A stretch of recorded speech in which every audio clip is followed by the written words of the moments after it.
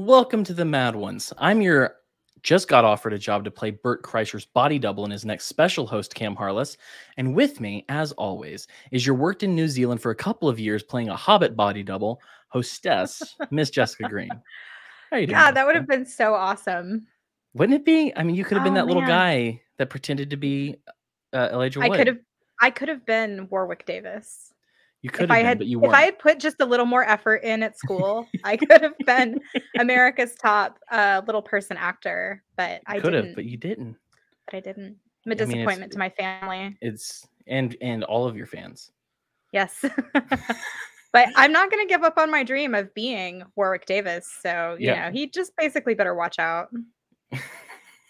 So, before we get started with our guest, I want to let you know that this show is 100% brought to you by our fans and patrons who get to watch this early because they're patrons. And so everyone else gets to watch it at the regular time. You're watching it at your regular time right now, and you could have watched it and chatted with us early. So what's wrong with you? Why didn't you do that?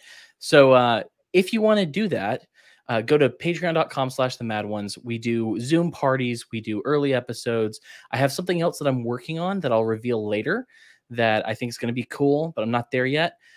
Beyond that, hit like, subscribe, do all the stuff that you're supposed to do. And if you want, check out the new shirt, Jessica. Do you see this? My new tank top? Yeah. With the nice really cool green logo. And also, look at this. Oh, matching mug. Yes. Very nice. So, very nice. If you want that, wearethemadOnes.com/store. But that's all I have to say for that. I'm so excited about this episode. I think I reached out to him in February, so I've been excited to talk to this guy for a while. But let me go ahead and introduce him. Joining us tonight is a pliglet. If you don't know what that is, you will soon. He's a man who probably hasn't seen your favorite movie. He once lost his entire life savings to Mother's Day, and every time he hears a Yo Mama joke, he has to ask which one. He's a comedian, a TikTok star, an escapee of Mormon polygamy, and an innocent exploring the depraved world of heathenry hitherto unseen. Mr. Ben Brown. Hey, everybody. How you doing? That intro made me feel so special and wicked. It's what I shoot for. Yeah. Crushing it. So you escaped a Mormon polygamist compound. I did, yes. So I grew up on a Mormon polygamist compound, and I left when I was about 17. Okay. And when I left, so the community that I grew up in was really small. I interacted with maybe like 20 or 30 people for most of my time between when I was born and when I left. And so you can imagine that seeing all these people out here has been a little bit daunting. Yeah. Yeah. That was something that I wondered because it seems that because I made the joke to you because I found out my wife was watching Sister Wives as I had chatted with you. I was looking through and setting some stuff up, and as I walked past the screen, I hear Cody Brown, and I go, Ben Brown, Cody Brown, and I was like, and then I messaged you because I was like, are you related to the Sister Wives? Yes, and I am. He's my uncle. So I texted you and I was like, I was going to say small world, but I mean, it's on TV, so not really. And my second thought was, no, but really it's an insular group. So it is a small world. Yeah. It's a tiny, tiny world in Mormon polygamy that we all hail from. That led to one question that I have for you, but I do want to kind of get like the whole story in some sense, if we can, after that. Totally. But when you left and you started meeting a bunch of other people, one of the things that came to mind was, and it was because of the Brown situation, is when you started hearing all these different last names, were you surprised that there were more last names than you knew? I wasn't, but I've talked to other people, other pliglet's who have left who were. I think that I had an idea that there was a bigger world out there because I read a lot as a kid. But I was surprised by how many different, just how different people lived. Yeah. Like the range of what was okay was much wider than I had been raised to believe. And at first it was kind of scary, and then it was really fun. It's good. That's how it usually goes. If you just lean into scary a little bit, on the other side of it is a little bit of fun. You get to watch Labyrinth. I get to watch Labyrinth, which I watched for the first time last night. Yeah, you really need to be eased into that cod piece. Yes, It's a lot. I'm glad that it took me a couple of years to, out to see. I saw some smaller cod pieces. I saw some yoga pants. I was prepared for the monstrosity that was David Bowie.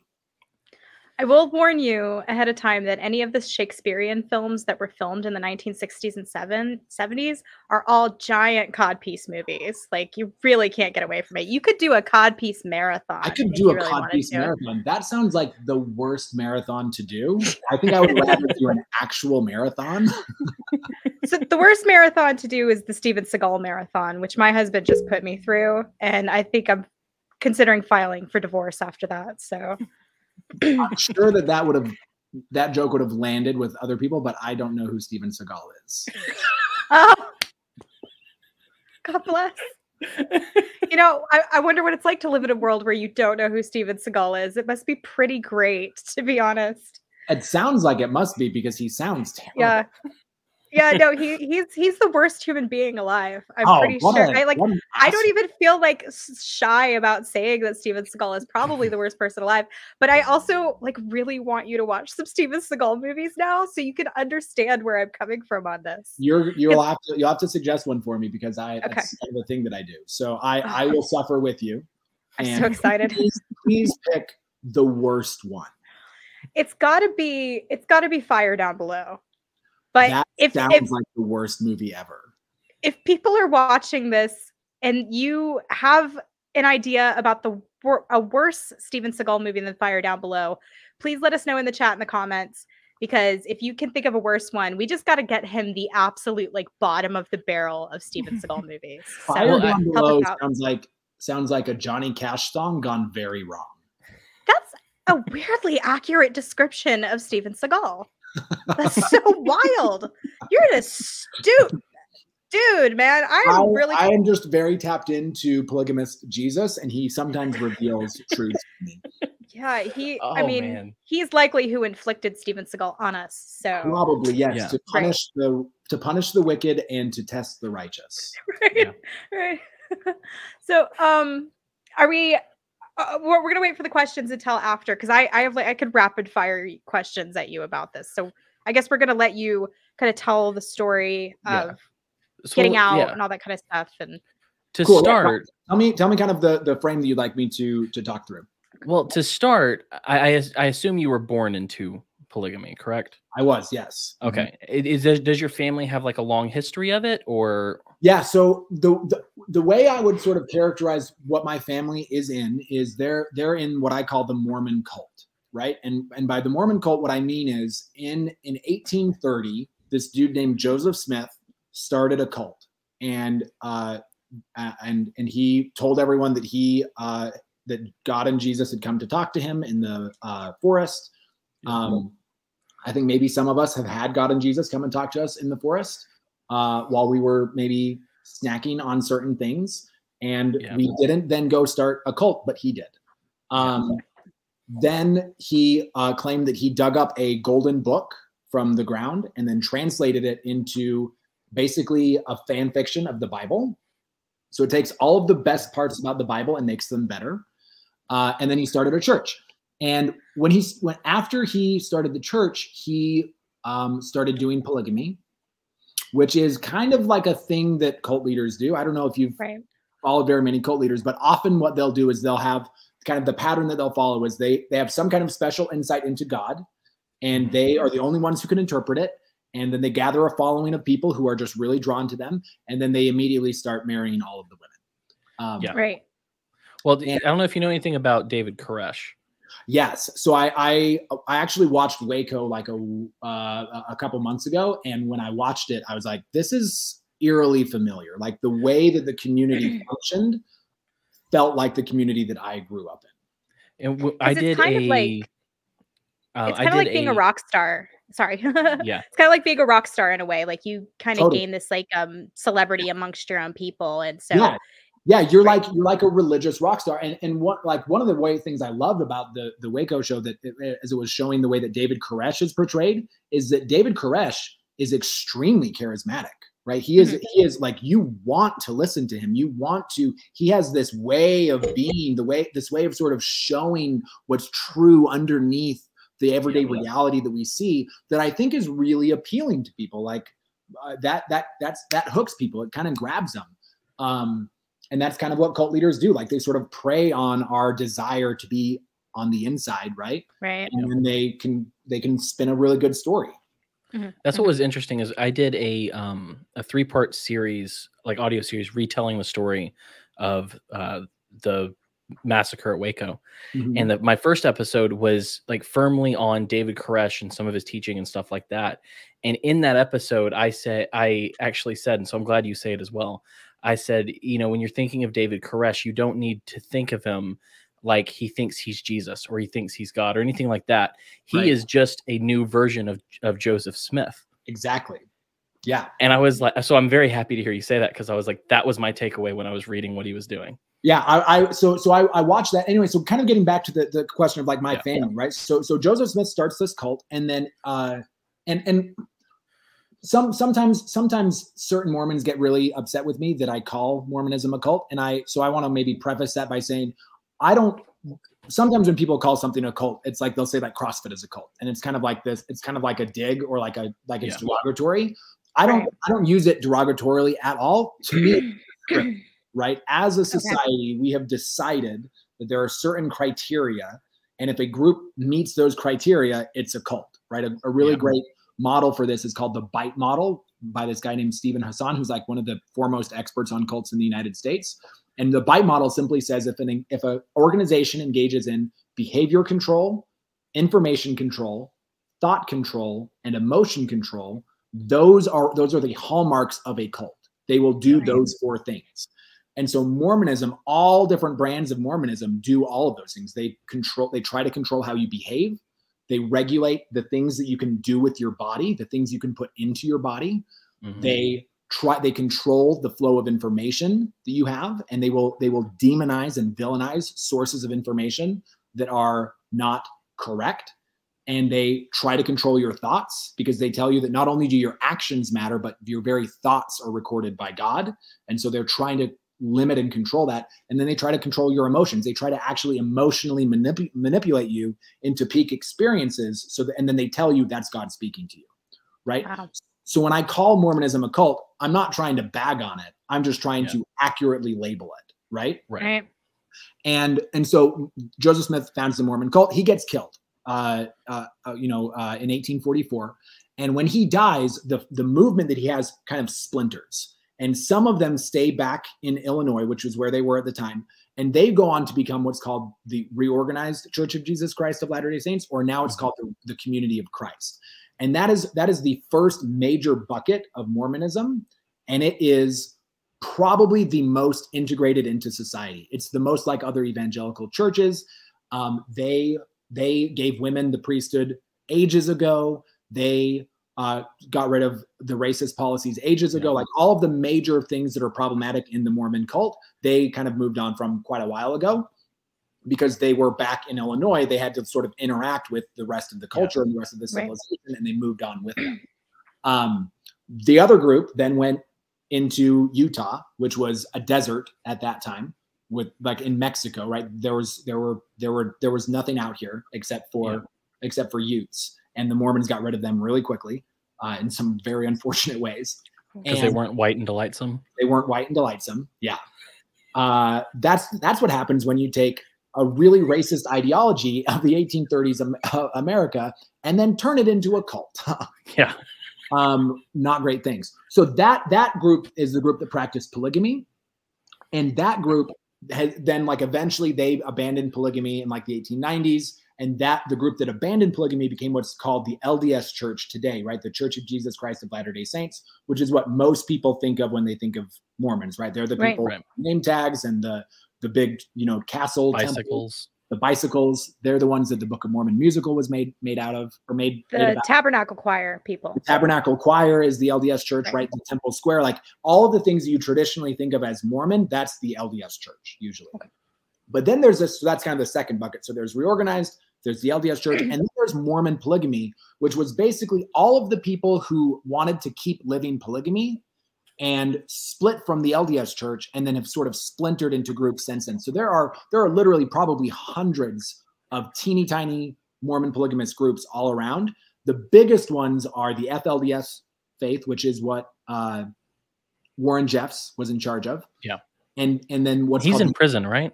He's in jail. Yeah, rightfully so. Hopefully getting all kinds of terrible things done to him. Yeah.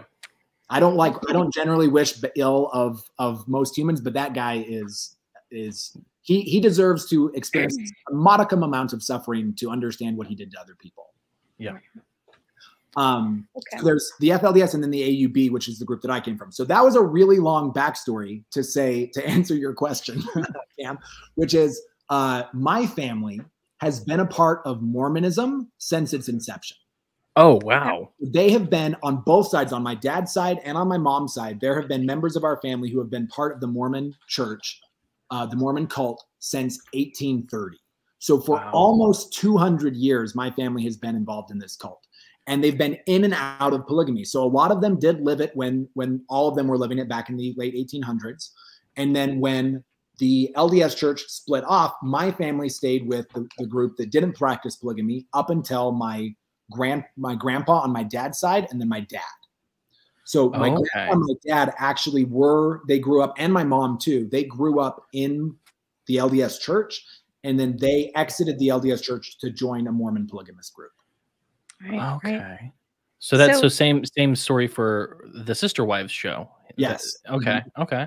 Yeah. So my uncle Cody was another brother at the time when my family was when my dad's family was all kind of like deciding to go. The way I describe it is it's like they went deeper down into the whole of Mormonism, right? So so the LDS church is like the third layer of Mormon hell. Mormon polygamy is like in like 7th and 8th level, and they were like, this isn't restrictive enough. Let's go deeper. Yeah. Wow. So are we talking about when you see on television, you see women in like Little House on the Prairie garb and things like that? Yeah. So that's more the FLDS group. The AUB, which is a group that my family belonged to, they don't. You can still spot them. Like I've got a pretty good pligdar, and basically like you just look for people with like long sleeves and long pants in June in Utah, and you're like, yeah, you're a Mormon polygamist. Because they do wear what are called garments, which are this like sacred underclothing. Magic underwear. Magic underwear, yeah. Okay. Mormon polygamist is basically magic long john underwears, and so they have to wear it. So they have to wear clothes that cover that. But they didn't wear like the prairie dresses and sort of the swooped hair that you kind of see. That's sort of 9th level of Mormon hell, which is the FLDS church. Right. Okay.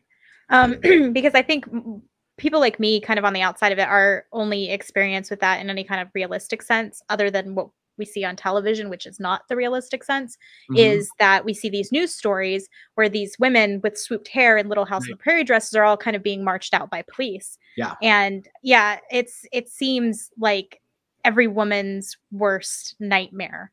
Totally. So how accurate is that? Are these women happy to be there, or is it like really you have to maintain this level of control or they will all run away? So this one's kind of tricky because like I'm not a woman, and so I can't speak for the experience that they are having. Here's what I would say I've observed, and here's my thoughts having grown up in that environment. The reason that people practice polygamy is because they believe that God requires it in order for them to go to. It's not exactly heaven, but it's like the tippy top of heaven, because in Mormonism there are hierarchies of heaven, and so there are basically 3 different heavens that you can get into, and if you get into the bottom 2 heavens, you don't get to have genitals. So you get to live for forever. Dang. You don't get to bang. You get kendalled. So if you want to have genitals in the afterlife, you have to live polygamy. So to go to the sexy afterlife. And the real bummer there for women is that your job in the afterlife is basically to just birth spirit babies for the rest of eternity. And then you don't get to be taught and then God, like the male gods, go out and like create earths. So it's evenly split, right? It's a real bummer. Yeah. Yeah. Well, so I think that, so there's this cartoon that's out there. I don't know if you've seen it, Ben, but it explains Mormonism.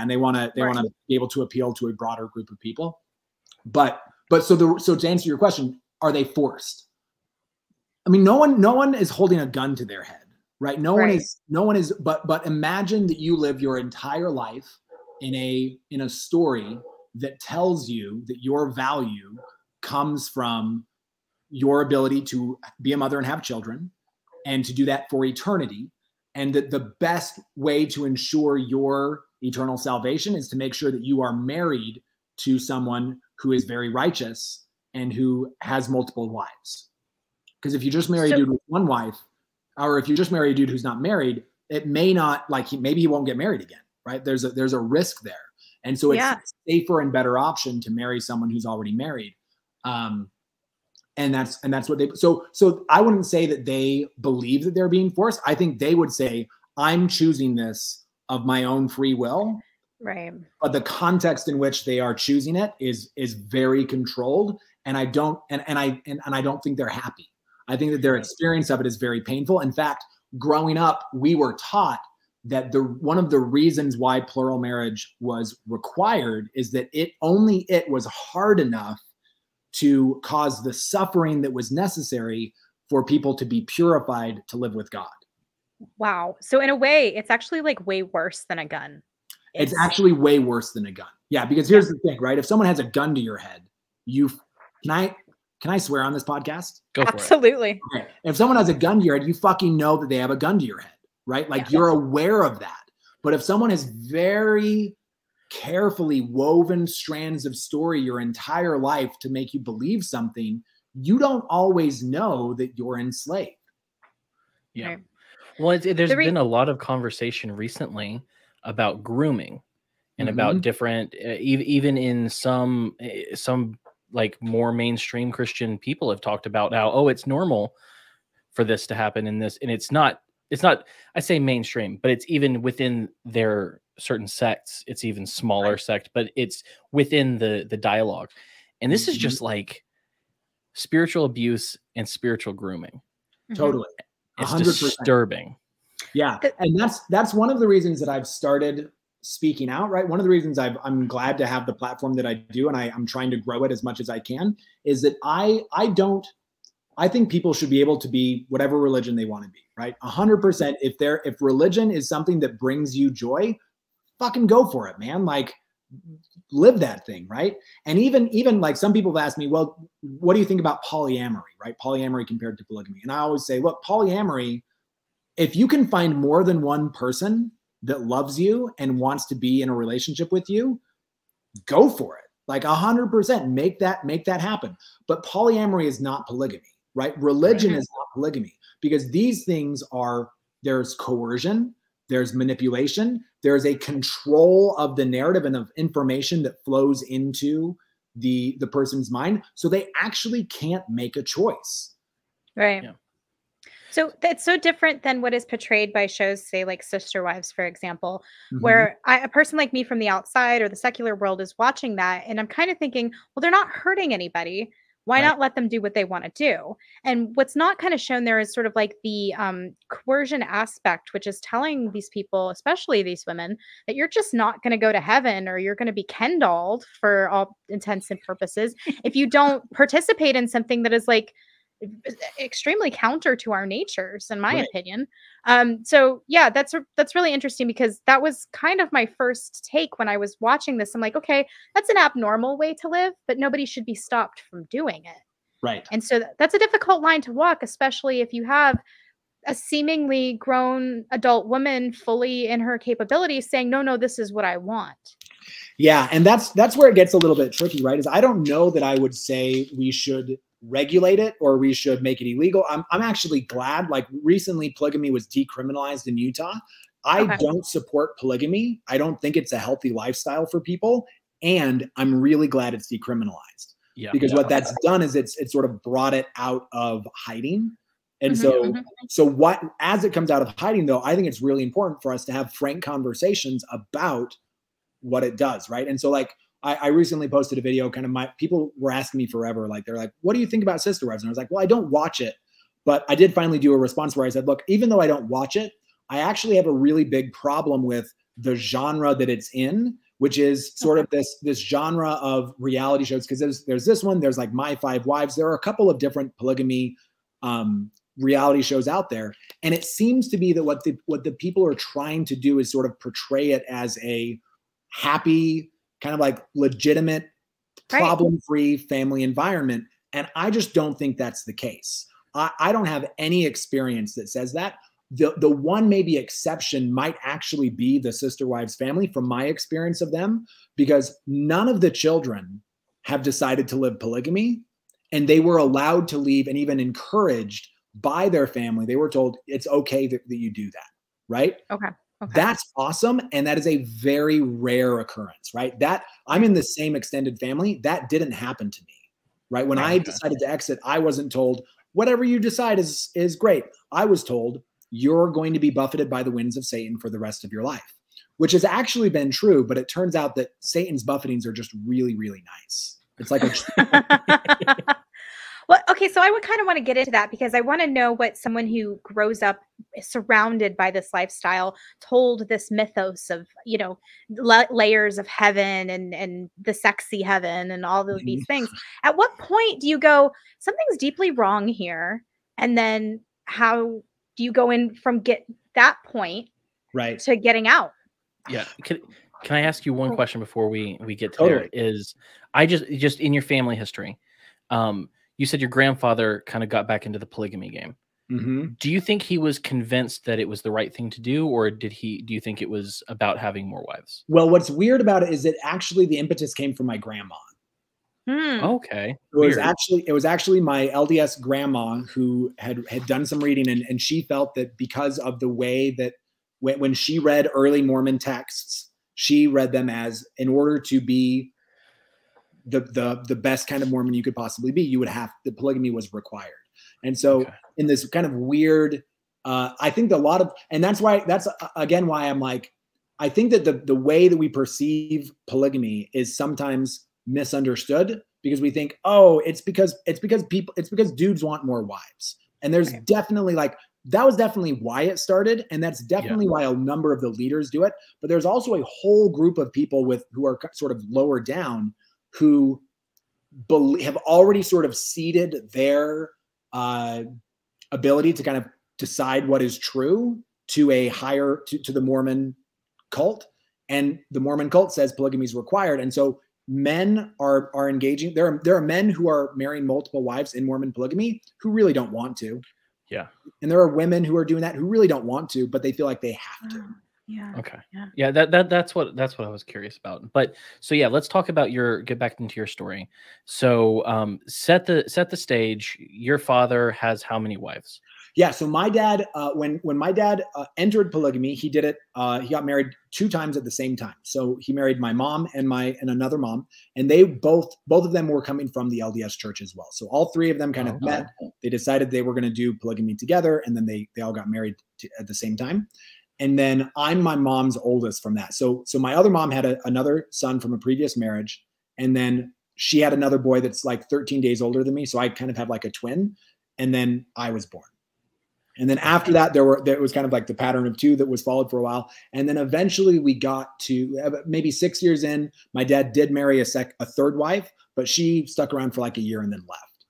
Okay. And so the family that I have is relatively small by polygamous standards. I have 15 siblings, and I have basically 2 moms. I've got a 3rd one, but like maybe like 2.1 moms. Yeah.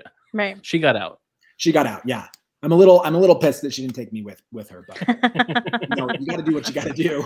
Okay. So 2 moms, 15 siblings, which is crazy. Like that sounds insane I don't know how the split was, but for 8 and 8 as a basic idea it seems crazy. But at the same time, my great grandmother was one of 8. So it's like, that was somewhat normal. It is. Back in the day, but now that's unheard of. It's almost unheard of, right? There are some families that have that many, and that's again small. Like I know families in polygamy where they're having 10 or 12 kids per mom, and so and actually that's one of the reasons why they believe polygamy is important, is that they believe that, again, kind of going back to the spirit baby concept, up in heaven there are a whole bunch of spiritual babies. Oh, there's a holding cell. There's a holding cell, right? There's a queue. And the ones that are not born, and so the fewer babies that polygamists have, the more spirit babies have to get born in wicked families like yours. Oh, that's sad. It is sad. I'm so sorry. I'm so sorry that I laugh at these horrible things, but it's just but that's the mentality, right? And their idea there is so they literally believe we have to have as many babies as we possibly can to save those babies from another childhood. So it's like uber pro-life talk. Like uber pro-life. Yeah. Wild. Okay. Interesting. Yeah, which often go ahead, I'm sorry. Well, I was just going to say which often means that you have one of the biggest problems that I have with Mormon polygamy, and one of the reasons, like one of the causes that I'm like trying to champion and push forward is to advocate for the children, because what that means is, I mean, essentially every polygamist wife is a single mom who sometimes has help, right? Who every couple of days will have a dude show up and you know, to be there. And they're single moms of, you know, anywhere from 8 to 12 kids. So there is not adequate care given to the children of people who are living in Mormon polygamy. I don't know So it's not who is well cared for. So it's not like, okay, so going back to Sister Wives, and I'm so sorry because that's my frame of reference here. Right. They kind of have this, like, there's 3 houses and the backyards are all connected. And so like all the moms take care of all the kids, where it's like a sort of like commune sort of way that the children are taken care of. And I remember watching that and kind of thinking like, yeah, that seems like the women get a lot of help, but seems like it's the opposite. Like you're on your own with just your kids. Yeah. And that depends on families. Some families do kind of operate in sort of more of that communal way, but even then, so it's like, it's not, hey, I have 3 kids. It's not like I have 3 kids and me and my wife have another wife and then she helps with those 3 kids. Right. Right. I have 3 kids with this wife and I also have 3 kids. So even if there is sort of this lateral help, which often is there, you're multiplying the number of children exponentially. So it's not a matter of, oh, look, there are now 5 adults to care for 5 children. No, in my family, there were 3 adults to care for 16 children. Right. Okay. It seems like a lot of the responsibility will probably be shunted off onto older children. 100%. Yeah. Right. So you have babies raising babies. Yeah. Bummer. Yeah. Okay. So as one of 16, growing, did y'all live more, like, did you have internet or were you closer to the FLDS? We lived on a little kind of property that was about 5 miles outside of the closest town. The closest town was like 2,000 people and they were almost all LDS Mormon. So they kind of shunned and hated us, especially since my family kind of left that community. So they kind of gave them the middle finger and then they were like, we ostracize you, which sucked. But we lived in trailers. So we had like trailer houses, we had electricity. We didn't have television. We eventually I think we got internet in like 2000. It was before actually, was it? Yeah. So we probably got internet in like 2006 but it was like really controlled how much, what you could do with it. We had a TV, but the media that we saw was really controlled. Like, so like, for example, I wasn't allowed to watch like Lion King or Little Mermaid because they are very wicked shows where children disobey their parents. Mm-hmm. But I was able to watch like Star Wars. So it's sort of this weird filter of like what gets through and what doesn't get through. And it kind of it was basically dependent on the whim of my dad. Like if my dad thought that something was okay, we could watch that. And if he didn't, then we couldn't. Okay. Interesting that, I don't know, like something like Star Wars or that has sort of like fantastical religious type elements in it is cool. Right. But you know, a show where a kid might be disobedient to a parent, absolutely not, you know. Absolutely not. Yeah. Yeah. And also, like, I'm listening to this thinking, like, I'm the single child of a single parent and I have no children of my own. So this is an opposite world that to anything I've ever lived in before. Yeah. I mean, imagine I'm even now just thinking about like our childhoods were so different. Just the daily experience is a totally different experience. I had none of my media, like I probably should have had my media monitored on some level, and never was not forbidden from watching anything, not forbidden from reading anything. You had mentioned kind of when we started talking before the show that you did have access to books though. And yeah, so I was always really voracious. So I read like all the books that were available there, which was like, there were like scripture books and then like some encyclopedias and stuff. And then one of the things I'm really grateful to my mom about is that she would take me into the library in the town couple maybe every other week or something like that. And I would just check out whatever books I wanted. And for a while there was an attempt to sort of control, again, going back to this information control, there was an attempt to control the books that I was reading. Like my dad once said, he was like, hey, I don't want Ben reading any books that, or he didn't call me Ben. I don't want Benjamin reading any books that I haven't read. And that was put in place for a while. But eventually my mom was like, he's bored out of his mind. Like there was just no way that they could keep up with what I was reading. And so my mom went to bat for me, and I was able to read pretty extensively. And the nice thing about that is that once you're able to do that, you can start to kind of grab a lot of it. So I loved fantasy. So I grabbed like a whole bunch of, like, I read like the Robert Jordan books and like the Lord of the Rings and like Terry Brooks.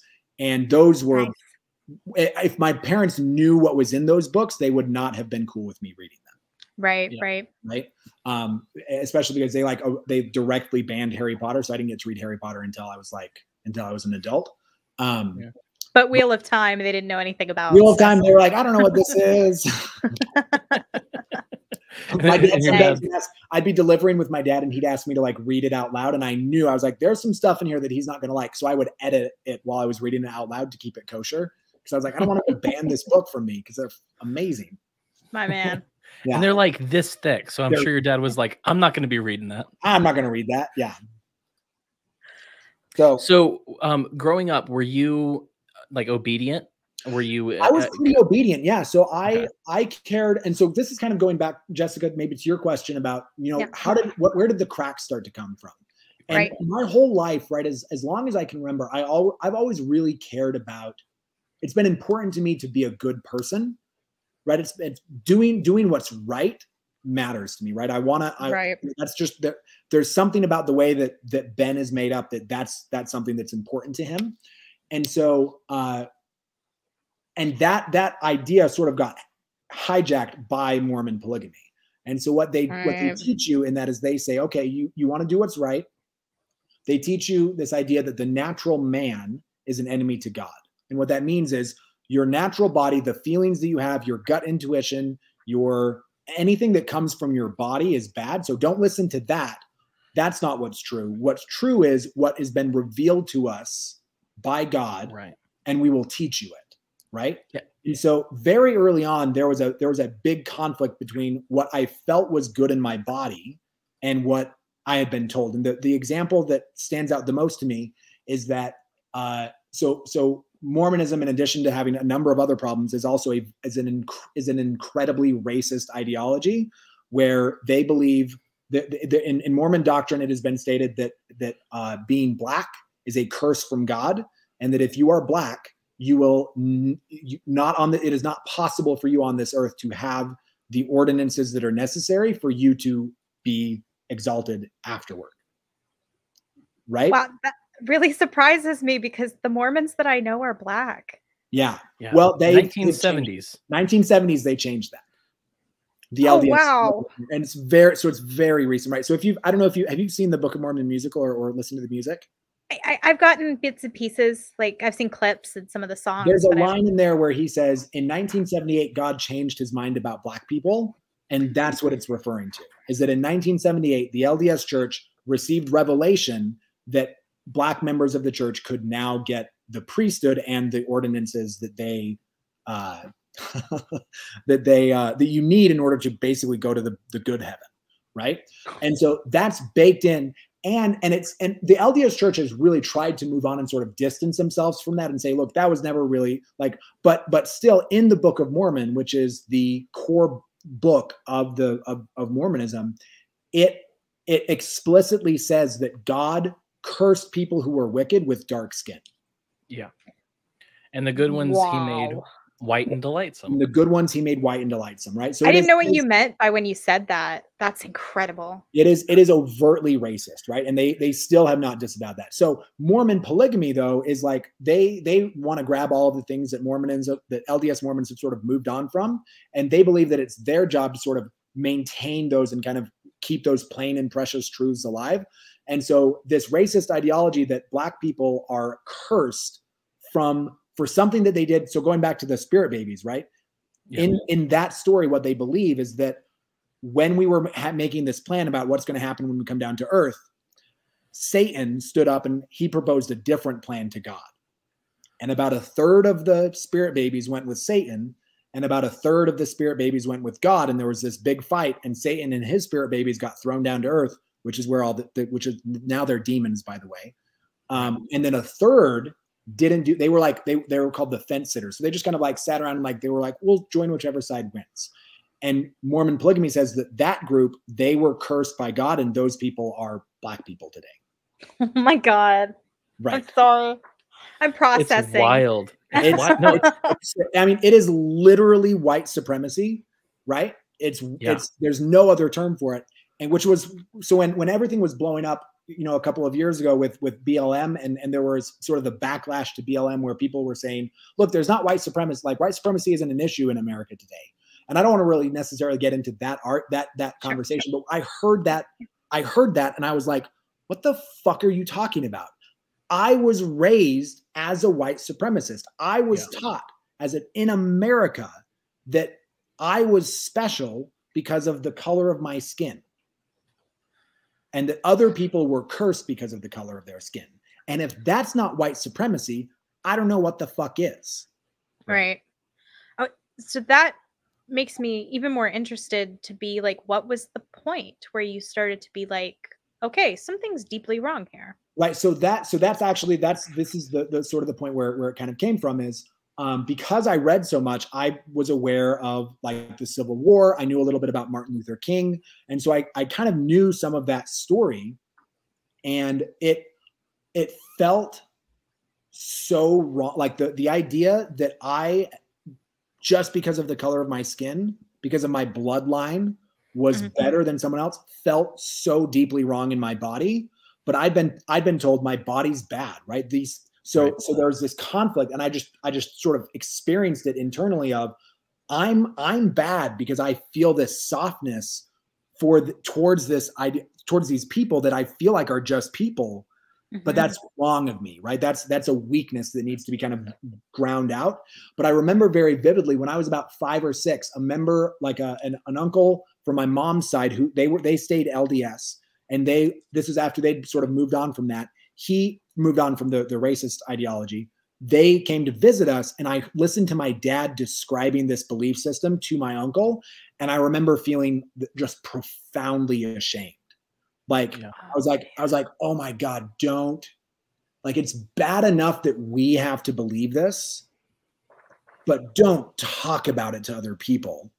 Right. Because they're not going to, they're going to look at us with abhorrence. Right. Because it is abhorrent, right? And so I felt that really distinctly. And I would call that sort of the beginning of the crack. And then as I sort of grew up and started to have more experiences, I felt that crack more deeply, right? When I became a teenager and I started to like go through puberty and I started to kind of have a sexual awakening like all humans do, that was another spot where I was like, oh, my body is wanting me to do things, right? I'm having these things in my body, but my body's bad, right? These things are bad. And so I experienced that really up until the time when I decided to leave polygamy and join the LDS church, which happened around 2010. And at that moment, I was sort of able to release that. And I was able to say, oh, okay, all of these things that I've been resisting with my body that have felt really bad to believe, I actually don't have to believe those anymore. I can sort of put those down. And I can't describe how much of a relief that was to be able to just say, oh, I don't have to choose between what God, the most powerful being in the universe, has commanded me to do and what feels good to me. I can trust what feels good to me. And it's been sort of a steady unpacking and an expansion of that, what I can trust what feels good to me, that has been a big part of my healing journey, of being able to just say, look, I can let go of these things that were from the outside that were sort of forcing me into a way of being that wasn't in alignment with who I really am. And I can actually just trust who I really am, because it turns out I'm a really nice guy. And my natural sort of innate urges to be human in the best possible way that I can be are going to guide me in a good way. Yeah, that's what's you talking about this is so interesting to me, because I actually have a degree in biblical studies. Oh, but, wow. You know, Christian side of things rather than Mormon. Right. But What's interesting to me is when you're describing Mormonism, what you're describing is like the most most fantastical and stringent version of Gnosticism. Totally. Which is fascinating to me, because if you actually look at church history, the first century, there was a big fight against, the apostles had the fight, the church fathers had the fight against Gnostics who were saying, no, your body's bad, it's evil, blah, blah. And then they're like, no, what about Genesis, where he said it was good? So it's just fascinating that you mentioned that, because Gnosticism is alive and well in Mormonism and in mainline Christianity to this day. It drives me crazy. I didn't come across Gnosticism until I'd left, and when I heard it, after I left the LDS church, I sort of went on a bit of a science and religion bender, where I learned as much as I could about science, and I learned as much as I could about other religions. And so I came across Gnosticism, and I was like, that's fascinating, right? That really does describe this idea of like the earth, your body, these things are bad, but they've been injected by this spirit from heaven that is going to purify them, which I think, or they'll be destroyed in the future. Yeah, or they'll be burned, right? Which I actually think that's an incredibly toxic, and I would even say that's an abusive thing to do to children, right? Yeah. It is abusive to tell children that their bodies are bad, and that the natural and normal things that their bodies are going to do are bad. Right. And I think that, Utah has one of the highest rates of teen suicide. I think the highest rate of teen suicide in the entire country. And I can guarantee that a big part of that stems from this slow indoctrination their entire lives of them believing that their bodies are bad. And then what do bodies do when they turn 13 and 14? They start to play with sexual energy, because that's what bodies do. Yep. And when you believe that that's bad, you just create you're at war with yourself, right? And I was at war with myself for almost 3 decades before I finally was able to sort of unpack that and say, no, it's okay to just be me. Right. This might be something of a personal question. If it is, feel free to just toss it. But through all of this, you were you able to maintain any of your faith after going through so much indoctrination that turned out to be false? So when I left the Mormonism entirely, I left Mormonism entirely in 2015. And for I went basically on like a 5-year binge of like, I'm an atheist. I was kind of just like, I don't know, right? I don't know. Right. And I'm going to assume nothing. I'm going to assume that this is the life that I have. And I did study a lot of other religions, but it wasn't because I wanted to get into another religion. It was more that I was curious about other ways of believing. So like I read a bunch of other religious texts. I studied Buddhism, I studied Hinduism, I studied Islam, Sikhism, like just a whole bunch of different stuff. Right. And then I also went really hardcore into science. So I took a ton of science courses from the great courses. And my goal there was I wanted to be able to ground myself in what's actually real. And that was great. That was actually wonderful. Like that was about 5 years of my life where I sort of grounded in that. And then kind of towards the end of that, I read a book called Sapiens, which is by a guy named Yuval Noah Harari, and he's a historian.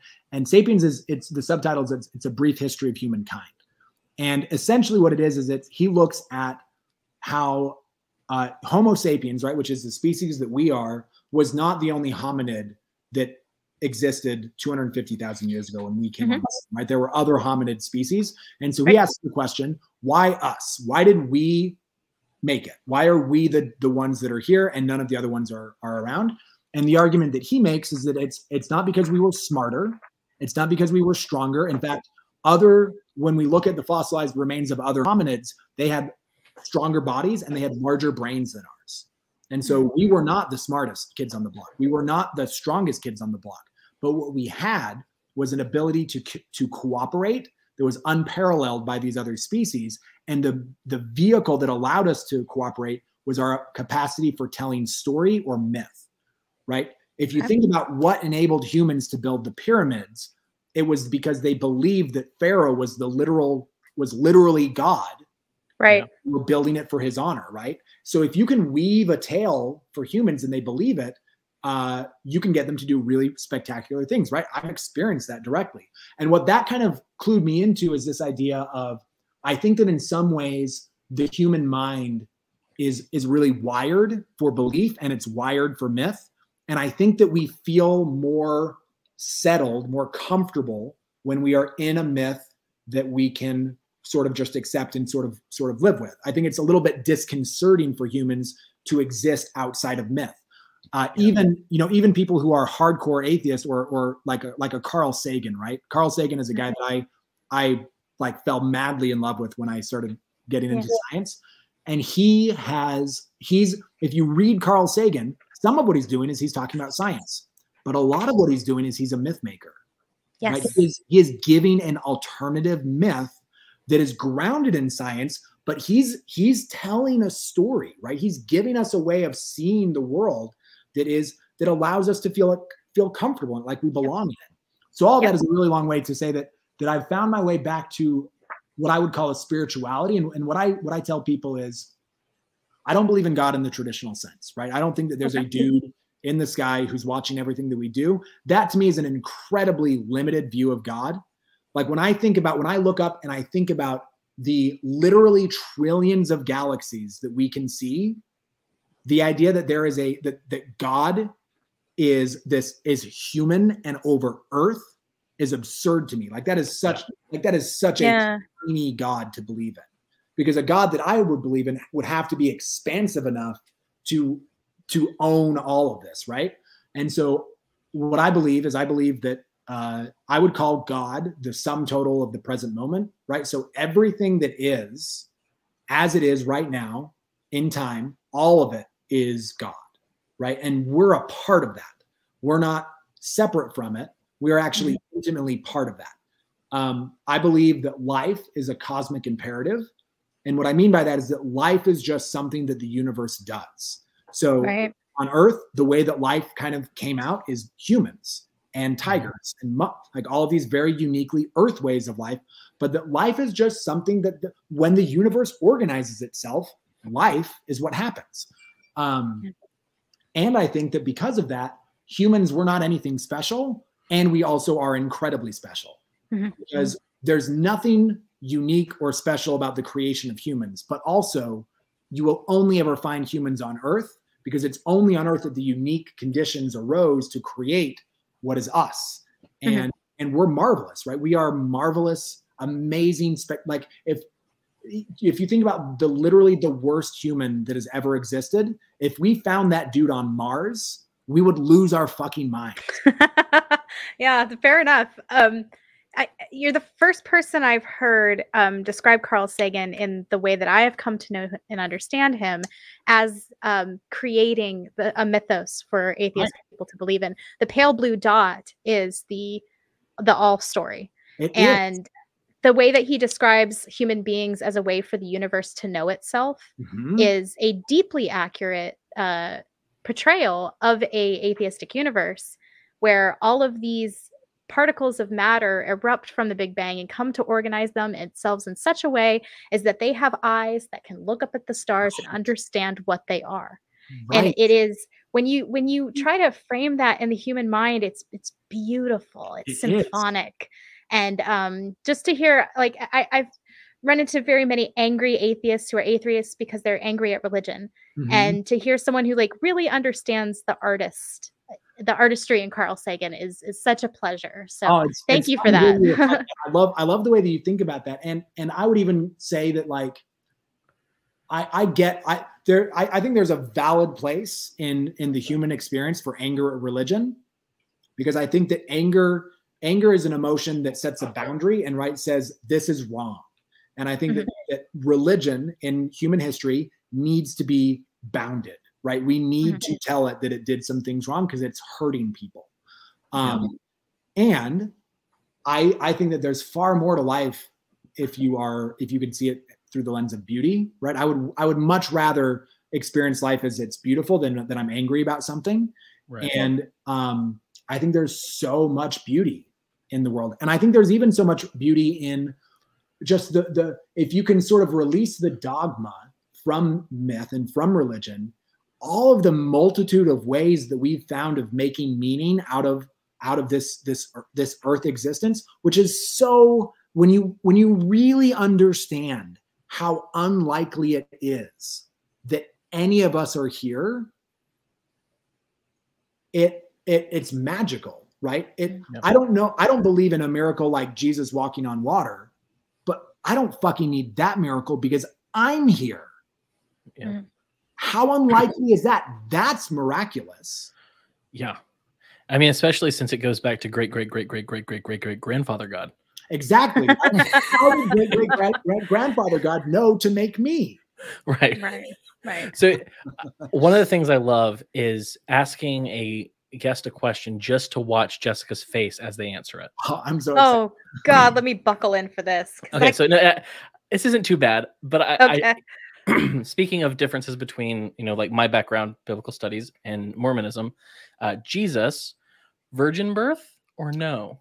Oh, so I have a very interesting answer to this. Not virgin birth. No. God came down and had sex with Mary, and that's where Jesus comes from. So actually, the answer is even more interesting than that. So again, this is Mormon polygamy, right? So an LDS Mormon would say that, like, some of them would actually believe some of what I'm going to say, but most of them would say that is not what we actually believe. But there's a paper trail, right? If you go back far enough in Mormonism, you'll believe this. So Joseph Smith taught, and Brigham Young confirmed that God is actually Adam. So Adam, the first human, was God. And what God did, so God, remember, he had, this is going to get a little bit complicated, but basically God is what's called a resurrected being. So he has a physical body, but he doesn't have, you should take a drink for this one. Crack another beer for this one. He has a physical body. I'm so excited to tell this to you. He has a physical body, but instead of blood, he actually has spirit flowing through his veins, right? Wait, let me pause. Just because, I've studied spirit in the Christian context. What is spirit in that context? Because if you read Genesis, ruach, or if you read the Greek, it's pneuma, which both mean breath. Right. So air. Yeah. So you are getting far too educated to have this discussion because you're quoting original sources. And what I'm doing is I'm quoting things that people made up in their minds. None of your business, Cam. That's what he's saying. Joseph Smith's like, never thought of it. Never thought about it. I spontaneously prophesied. And I just think it's funny. Just a little aside. I think it's funny that Joseph Smith translated the plates not into his language of that time, the way he spoke, but chose the 1611 authorized King James Version way of translating. Like 100%. That's the only way God talks. Because that is true God language. Yes. Coolsies. Yeah, totally. So spirit is basically like celestial blood. So it's like light. It's like I would call it, how I imagined it as a child, it was like white blood. Okay. Like pure white blood and light. Shiny so blood. It was like phosphorescent white blood. But there's a very interesting side effect of having spirit in your veins, which is when you have spirit running through your veins, you can't have a physical baby. You can only have a spiritual baby.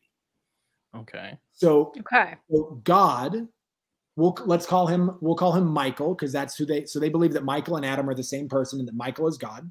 So, I did not know about that because I know that the Jehovah's Witnesses believe that Michael and Jesus are the same guy, but I didn't know that. I didn't Wait, know like that. the Archangel Michael? Yes. Archangel Michael is God. Yes. And that's blasphemy. I'm sorry. Go ahead. So if you think that's blasphemy, you're really going to hate what comes next. Okay. Go on. So Michael, he has all of it. So Michael has a whole bunch of wives who are also resurrected beings, and they all have, celestial sex because they're not Kendalled. And when he does that, they have spirit babies. So spirit babies look like They look like our physical bodies, but they're spirits. So they're finer, right? You can't touch them. They're like ghosts. Right. We needed bodies. And so God made Earth. And then to get Earth started, he took one of his wives and they went down to Earth and they ate from the forbidden. So they ate the tree of the fruit of the knowledge of good and evil, the forbidden fruit. And that partaking of eating the elements, like the matter of the earth, caused blood to flow through their veins again. And they became mortal.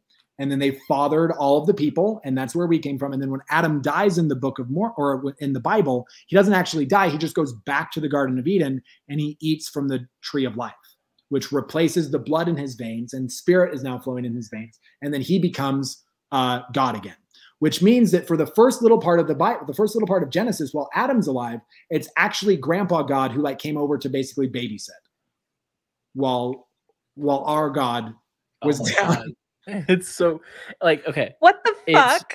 It's so great in the dumbest possible way. So good.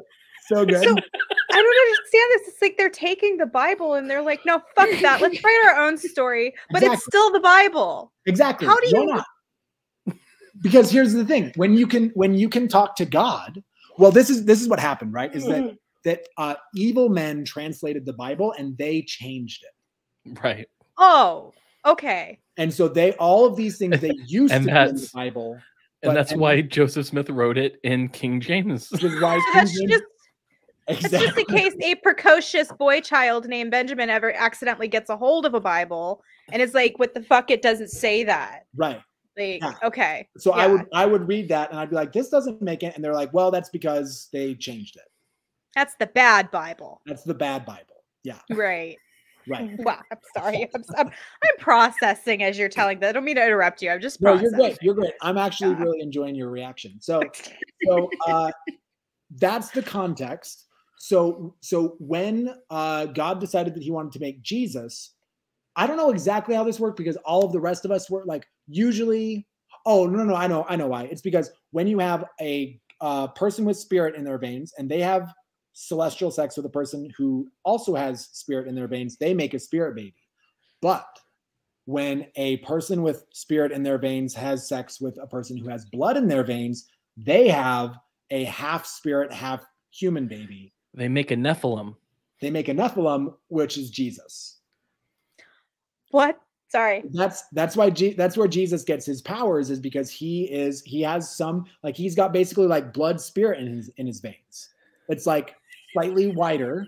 That's actually why Jesus was white in the Middle East, that he is.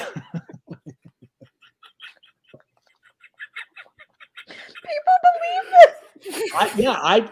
That is the story that I was told, and I would say most of my family still believes that. Oh shit! I'm sorry. I'm sorry. Oh shit!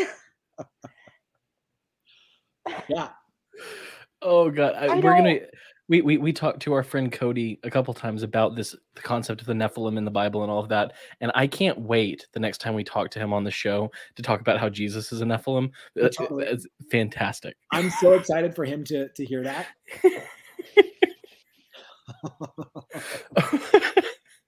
I have so many things to say, and none of them are nice. All right, so. I'm sorry. It's all so funny to me. It's just in that South Park episode with the dum dum dum dum dum is the best. Yeah, it was good. Is the best. So you leave your polygamist family and you become LDS for a period. So can you walk us through some of your major realizations as you left? Yeah, so the shift from polygamy to the LDS church is essentially that. I wouldn't really even call that like a faith crisis or a transition or anything like that. Really, what I was doing is I was examining two different parts of the cult, and one of them looked like it had more answers than the other, right? And so I hopped over to that one because it seemed like it aligned more with what I like. There was specifically this scripture that I found in what's called the Doctrine and Covenants. Which is basically this book of Revelation. So Joseph Smith would spontaneously speak for God. And then he would write down what it is, and he put all of that into a book called The Doctrine and Covenants. And in that book, one of the big questions, one of the big kind of controversies between LDS Church and Mormon polygamy is this question of authority or priesthood. So when Joseph Smith restored Christ Church, they believe that God came and gave Joseph Smith the authority to do that. And so only their church is valid, right? And so there's this big question about who has the authority in that. And in the scripture in Doctrine and Covenants, which I was examining because I was dating this woman who was LDS, and we were trying to decide, are we going to be polygamist or are we going to be LDS? And so I was examining that really, really closely. And I found the scripture that said, the exact quote is something like, which priesthood of God remaineth with the church for all time. And in the way that they understood that, they called the LDS Church the church, and then they called themselves, the AUB called themselves the priesthood. And so they were like, they've been separated. And when I read that, I was like, oh, Joseph Smith said, right, this original founding guy who's basically like Jesus, he said that the priesthood and the church were inseparable. So if that's the case, then the church is the place for me. So I joined the LDS Church, and I was LDS for 5 years. And the first big thing that happened that made me kind of start to question that is that I had an experience where I got really, really sick I got like the flu, and I had trouble keeping water down for about 4 or 5 days. And then I had a bit of a psychotic break. So my brain kind of shut down. I was hallucinating, and I ended up in the hospital. And there was like this, it was really traumatic, but part of that experience, I ended up being okay, right? They figured out what was wrong. They got fluids in me. They got me some help. But part of what that experience was that when I was kind of starting to deteriorate and I was starting to kind of like get a little bit trippy, they called my wife at the time, she called the bishop over, and he called the stake president. And those are both the local leaders of the church. And they both came and put their hands on me, and they used the priesthood to try and cast a devil out of me because they thought I was possessed. And what I really was is severely dehydrated. Like I hadn't peed for 3 days. Wow. And so when I recovered from that and I was told what had happened, I was like, wait a minute. We believe that this priesthood thing is the power of God. It's basically a bat phone to God. And when they came over to me, rather than God telling them, hey, this guy needs some water, give him some water, they thought this guy's possessed by a demon and tried to cast it out. And so I was like, oh, I don't think this is real the way that I thought it was real. Right. Because if it were real the way that I was told that it was real, right? If there was really a thing that was priesthood, and that really was the power of God, and that really gave the person who had the priesthood a heightened spiritual awareness that God could communicate through him, that would have resulted in that person, when he touched me, channeling God, immediately identifying the correct problem. Right. Because what's the point of having a bat phone to God if it's inaccurate, right? Right. Why would you have that? And so at that point I was like, oh, this is different than I thought. So I started to sort of, but I was also surrounded, like my entire extended family was Mormon. My wife was Mormon. I was enmeshed in this world. And so I started to I started to sort of interpret what things a little bit more metaphorical. So I was kind of like, I became more nuanced. I wasn't taking things literally. I was thinking, oh, there's, maybe all religion is kind of like this. It's all sort of mythical. And, it's about really just trying to be a good person. And these are stories that we're telling ourselves to sort of help us do that. And as I started to kind of engage in the church that way, I started to see things that they were doing and thinking, oh, this isn't okay, right? Because I now am not seeding my entire world into that, whatever you tell me is true, I'm going to now start to question that. And the thing that was immediately apparent to me was the way that women were treated. Because I came from this background where women were very disempowered. And when I looked around at the LDS church, what I saw was, I mean, the daily lived experience was better than what it was in Mormon polygamy. But in terms of the actual power dynamic, it was exactly the same. Because in the LDS church, women are not given the priesthood, men are. And that's true in polygamy as well. And so if you are engaged in a system like that, where you're empowering one gender and you're not empowering the other gender, you're just creating the patriarchy, right? You're creating a system that is not going to be good for men or for women. Right. And so I saw that, and I had 2 daughters, and I was just like, I don't love this. And so there was a woman whose name was Kate Kelly, and she was a member of the LDS Church, and she started a movement called Ordained Women, and she basically was saying, hey, women in the LDS Church, we would like to be ordained. We would like to get the priesthood. Currently, that's not allowed. So they petitioned the leader of the church, the prophet of the church, to basically go ask God if that could happen, right? Mm-hmm. They'd already done that, right? They'd already changed policy, like in 1978, when they said, actually, no, if you are of African descent, you can now have the priesthood again. They've done that before. Right. He was basically saying, go ask, right? Go ask God. And they wouldn't even meet with her. They wouldn't listen to her. And then she was like, well, let's get a group of people to go to the general conference. There used to be a general conference meeting where there was an all-male priesthood session. Mm-hmm. As part of they have a semi-annual. So it's like every 6 months, they have a big meeting. And there was one meeting that was exclusively for men. And she got a bunch of people to kind of go, not picket, but basically stand outside of that building and try to get invited in. And they got denied. And they were basically saying, hey, like, we want to be here, right? We want to see it. And the LDS Church excommunicated her. Yeah. Oh, wow. And when they excommunicated her, they also excommunicated a guy named John DeLynn, who I had never heard of, but he had a podcast called Mormon Stories. And in that podcast, he interviews a ton of people who have exited the church. And a lot of it revolves around some of the truth claims that the LDS Church makes that are demonstrably false. So one example, Cam, I'm sure you're aware of this from the study that you've done, is that the LDS Church, Mormonism, has a book of scripture called the Pearl of Great Price, which purports to be something that Joseph Smith translated from Egyptian papyri and is the book of Abraham. And that's what Joseph Smith said. So when Joseph Smith was alive, he acquired these Egyptian mummies and these Egyptian papyri, and then he translated from them and he wrote the book of Abraham. We have those papyri. They have been read by Egyptologists.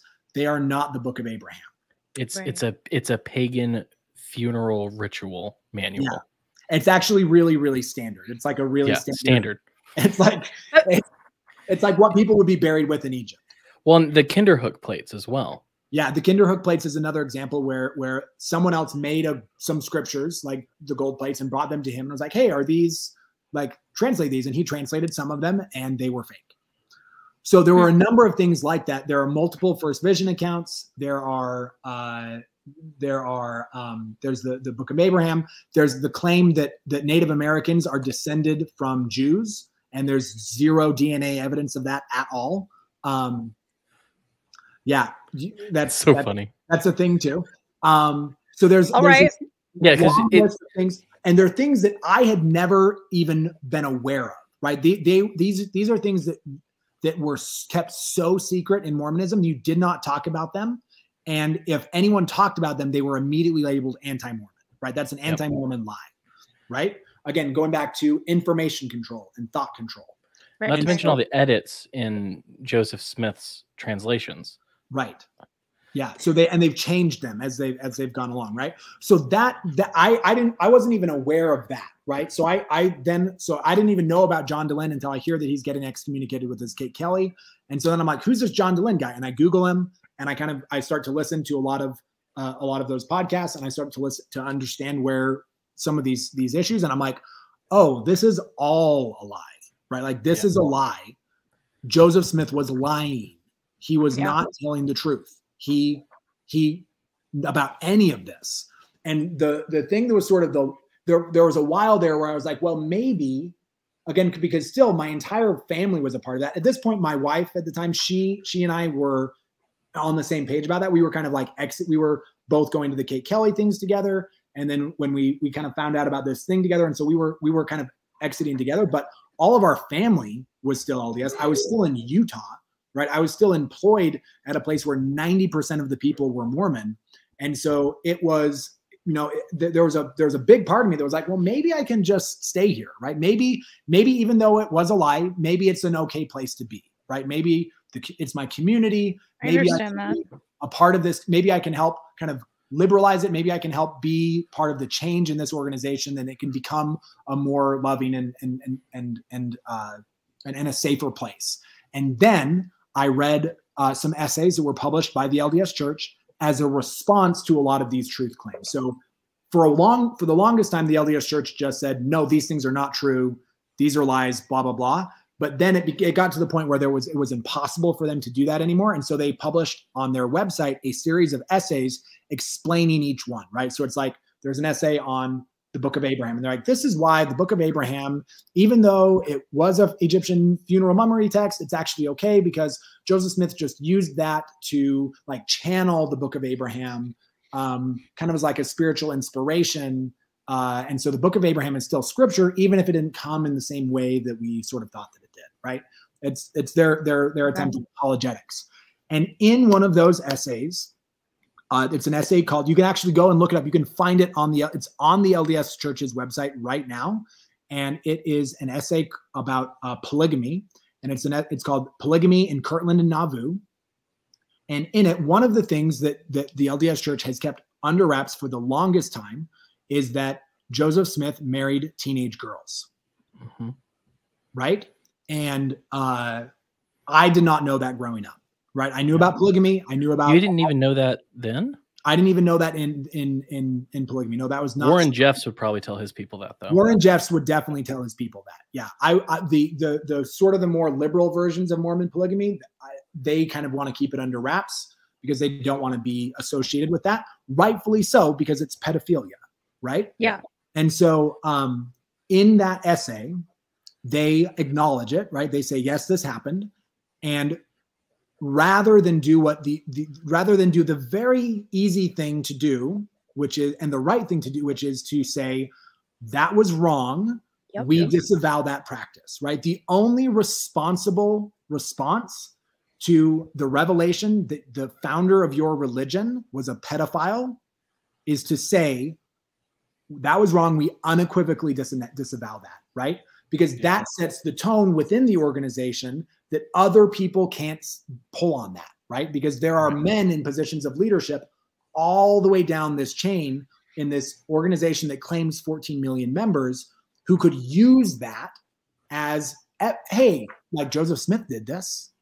Hey, girl, like this is just like Joseph Smith, right? And who do that, right? So they not only do they fail to say that, but what they actually say in that essay is they say there's a line in there and that line just stuck. And this was the thing I was like, I cannot be part of this anymore. And it says that Joseph Smith married Helen Mar Kimball several months before her 15th birthday. Gross. Which to me was so disgusting. I'm like, you guys, the issue wasn't that she was 15. Like 15 isn't better. It's not like if she was 16 that I would have been like, yeah, it's totally okay for a 37-year-old man to marry a 16-year-old girl because he told her that an angel would kill him if he didn't. Oh, come on. That's okay, right? That's what fine. A bastard. I'm sorry. What a bastard. 100%, right?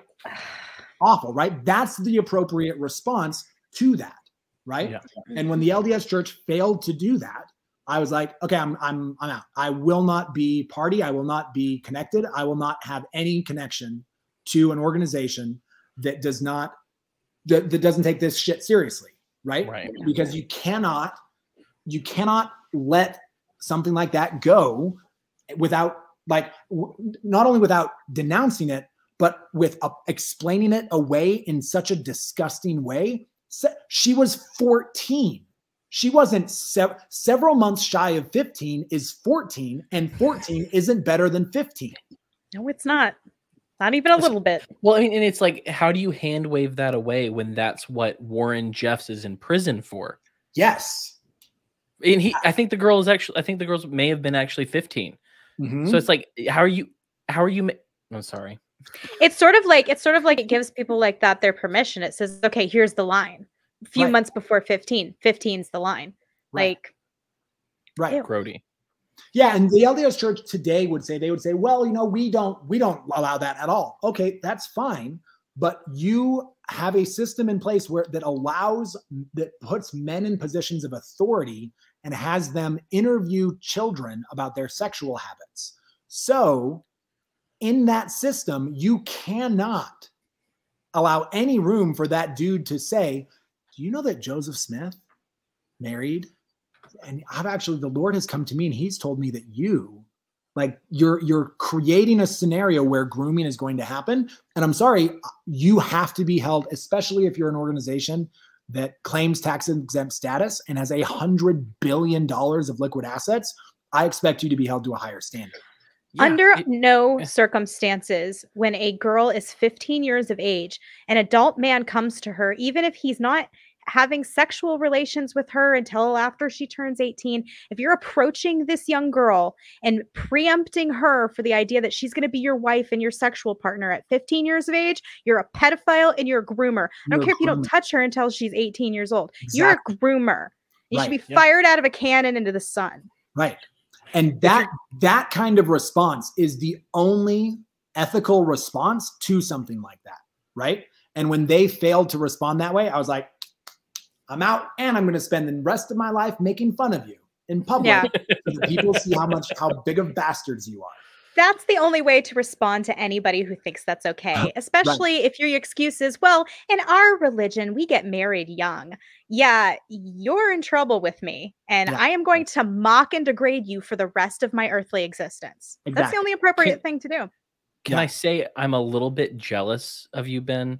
Because I have been on shows, I've talked to people online in different ways, and I've made fun of these Mormon beliefs in different ways. And people are always like, no, don't be mean to the Mormons. I love the Mormons. And I'm like, I'm not talking about people you like. I'm talking about Mormonism, but I can't get away with it. And you can. I'm come from a very special background where I'm very qualified to critique the system.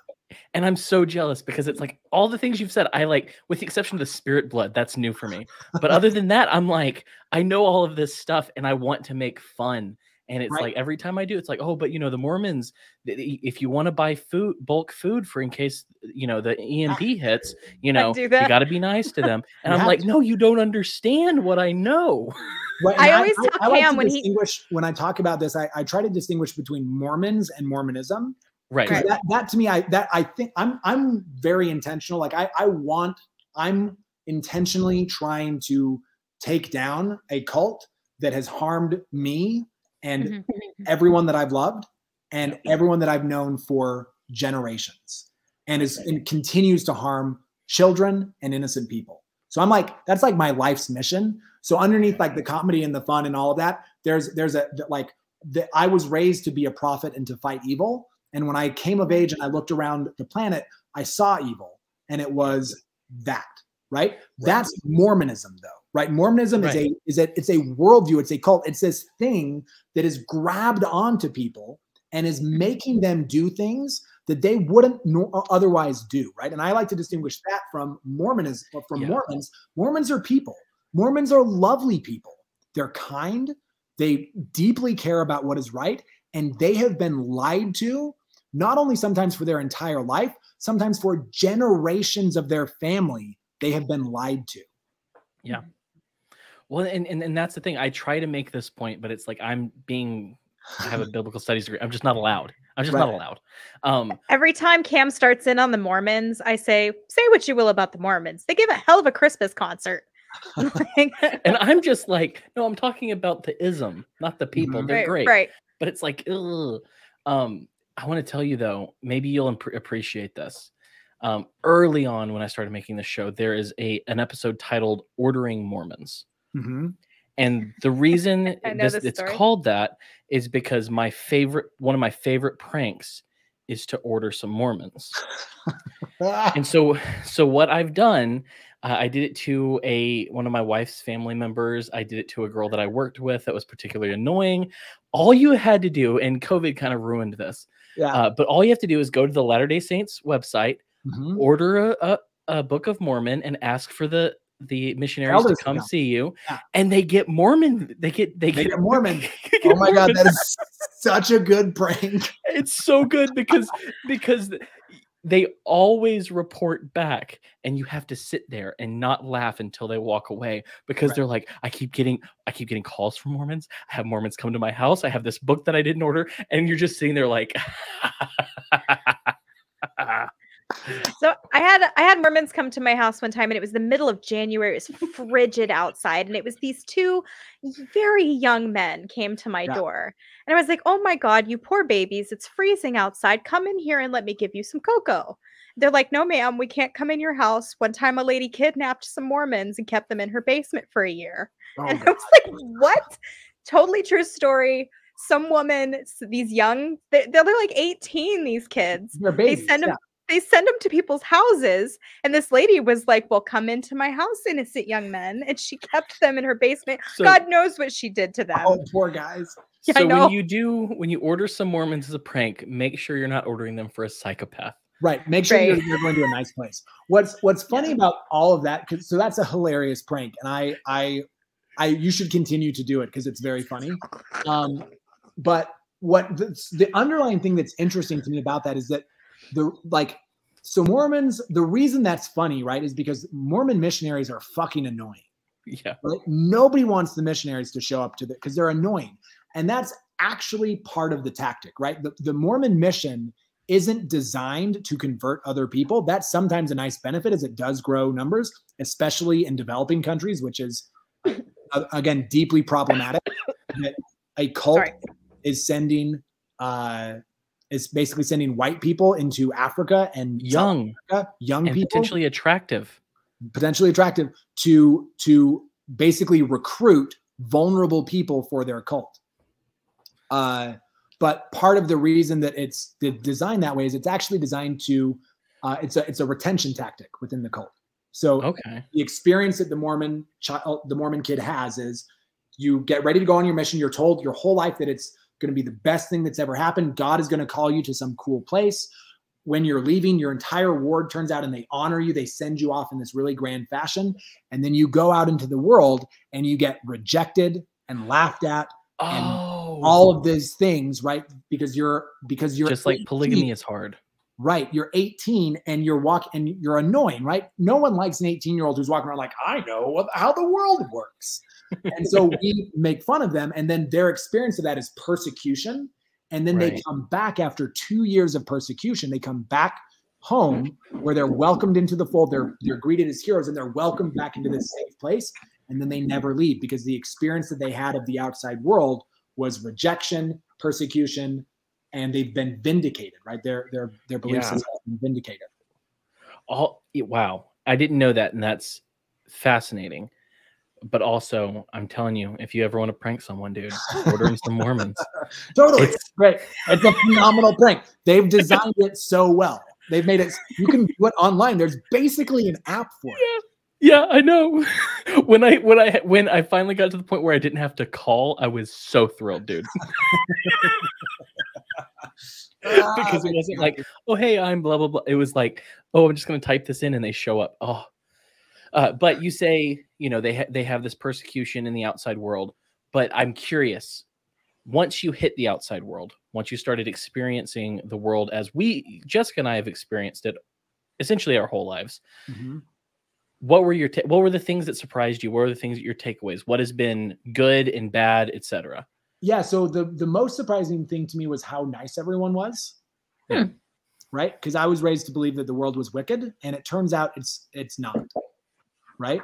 Like there are definitely there are definitely problems. There are definitely, some people are assholes. But by and large, the response that I've had, like when I interact with people, is people are lovely, right? This world is lovely. The things that I was raised to believe that are evil, right? Rock music and Hollywood are beautiful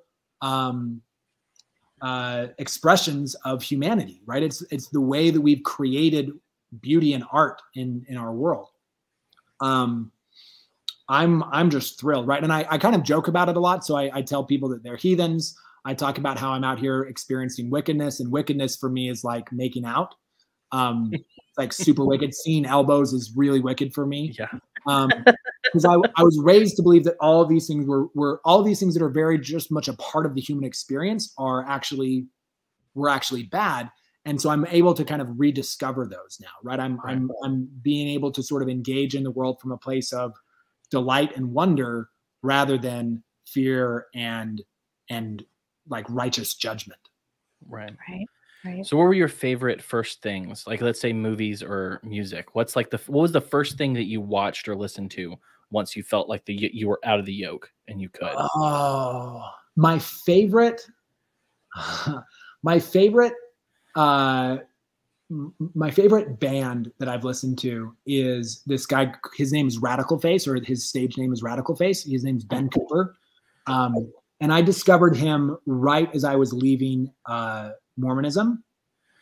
And he is a gay man from the South, and he was kind of kicked out of his parents' home when he was like 15. And so he sings these really lovely lyrical songs, and his stories about what it means to be in a family and kind of rejected by a family really spoke to me on the journey that I was on. And so I loved that. My favorite thing, kind of the first really, really big thing that I did that was against what I was raised to believe, is I went to Uganda when I was 18, and I spent an entire summer in Uganda. And I mean, these were people that I was raised to believe were never going to go to heaven. They were like, they had been cursed because of, they weren't worthy in the pre-existence. And I spent an entire summer in their world, and I was like, these are people. They're just like me. And in so many ways, they're better than me.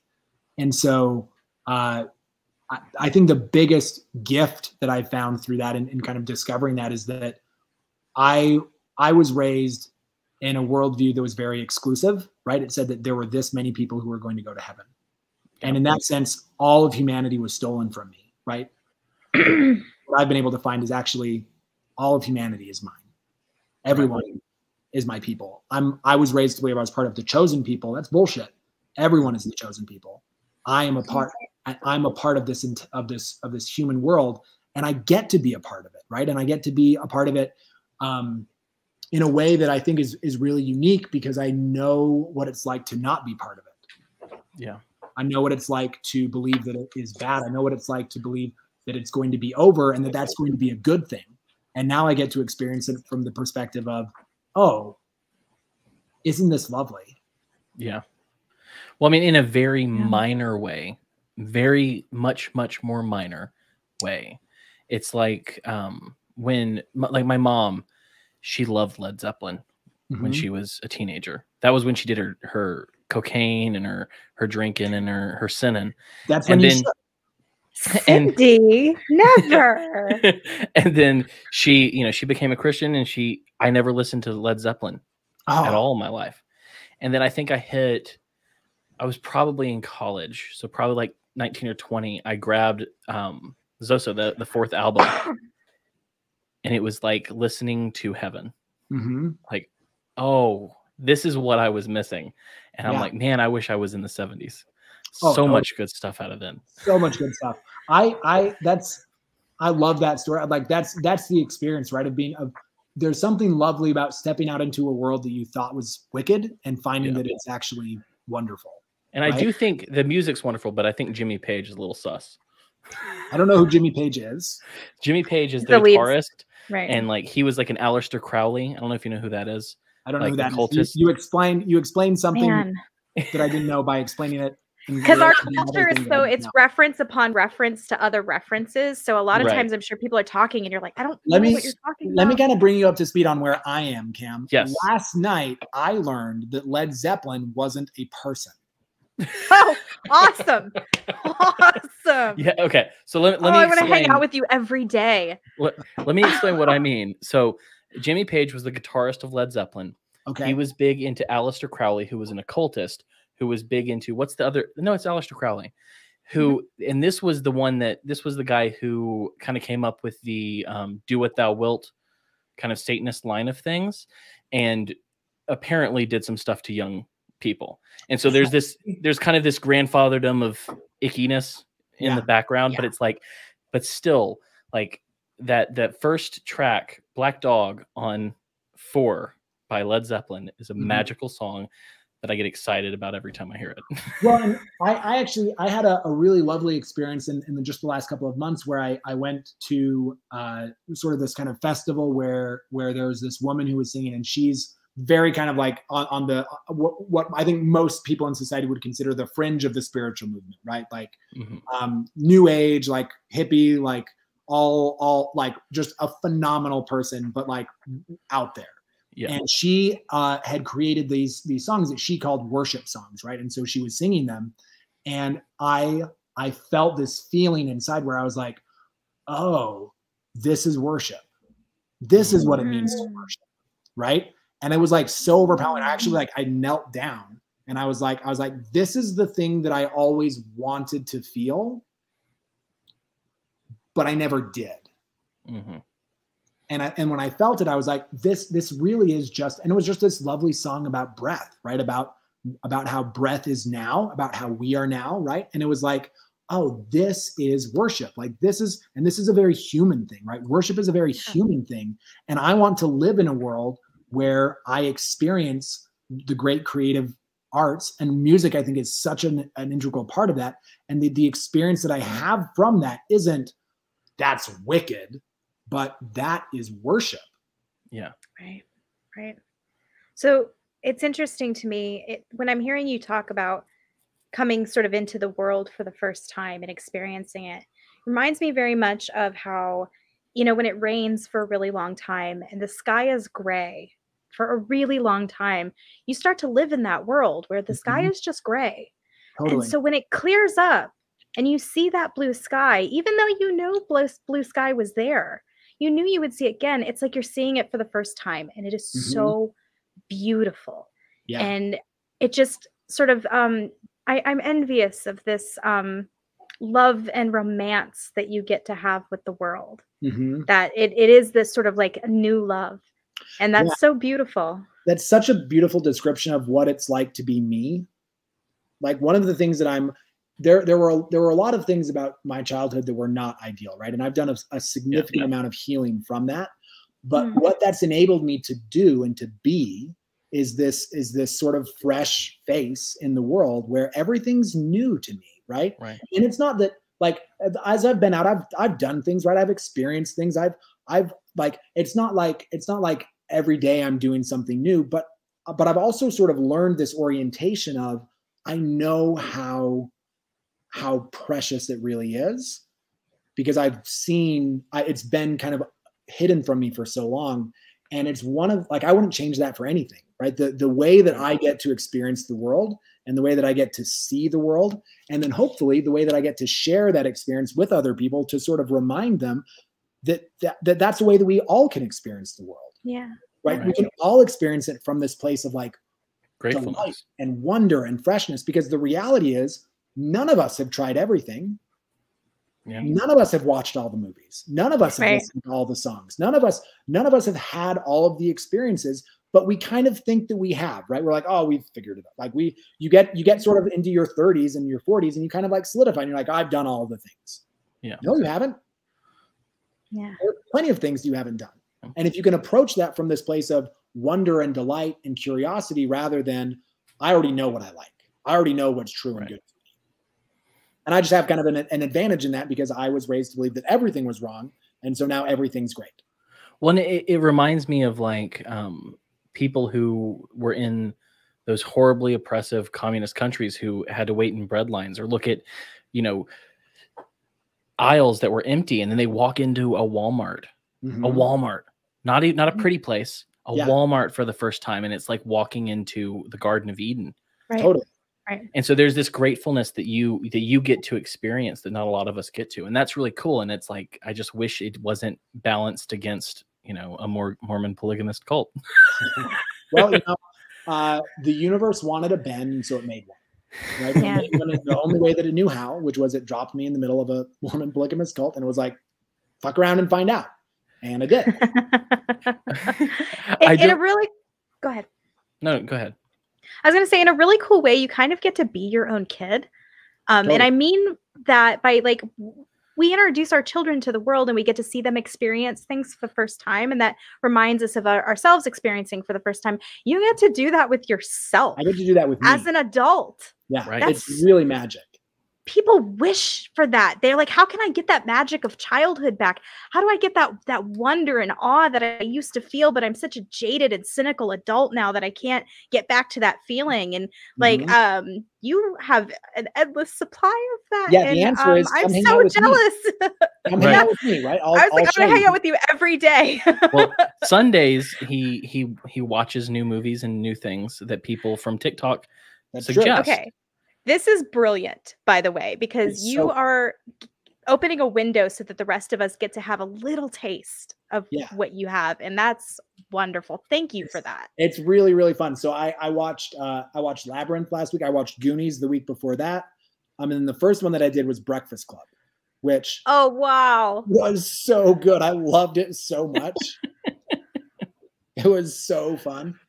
And what's funny is like, have you watched Indiana Jones yet? I have, yes. Oh my, like, let me tell you, if you didn't have that as a kid, like, that was everything I wanted out of life. I know, right? Or Back to the Future. The whip. Have you watched Tombstone yet? I don't know. Is it a cowboy Western movie? Yeah. It's a Western. Yeah. It's got Val Kilmer playing Doc Holliday. He's immortal in that role. I think I have.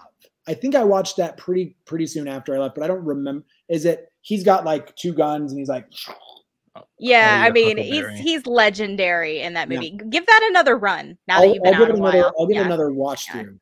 Yeah. Because that's just probably my favorite movie. Scratch that. Who's Afraid of Virginia Woolf is my favorite movie. But secondary. Oh man.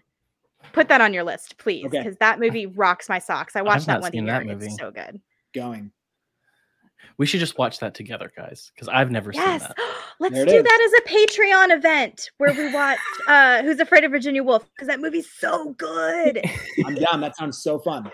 I don't want to keep you for too long because we do go long on this show when we're having good conversations. But I do have one question that I want to ask from the standpoint of a man who is married to a woman, and I have 5 children.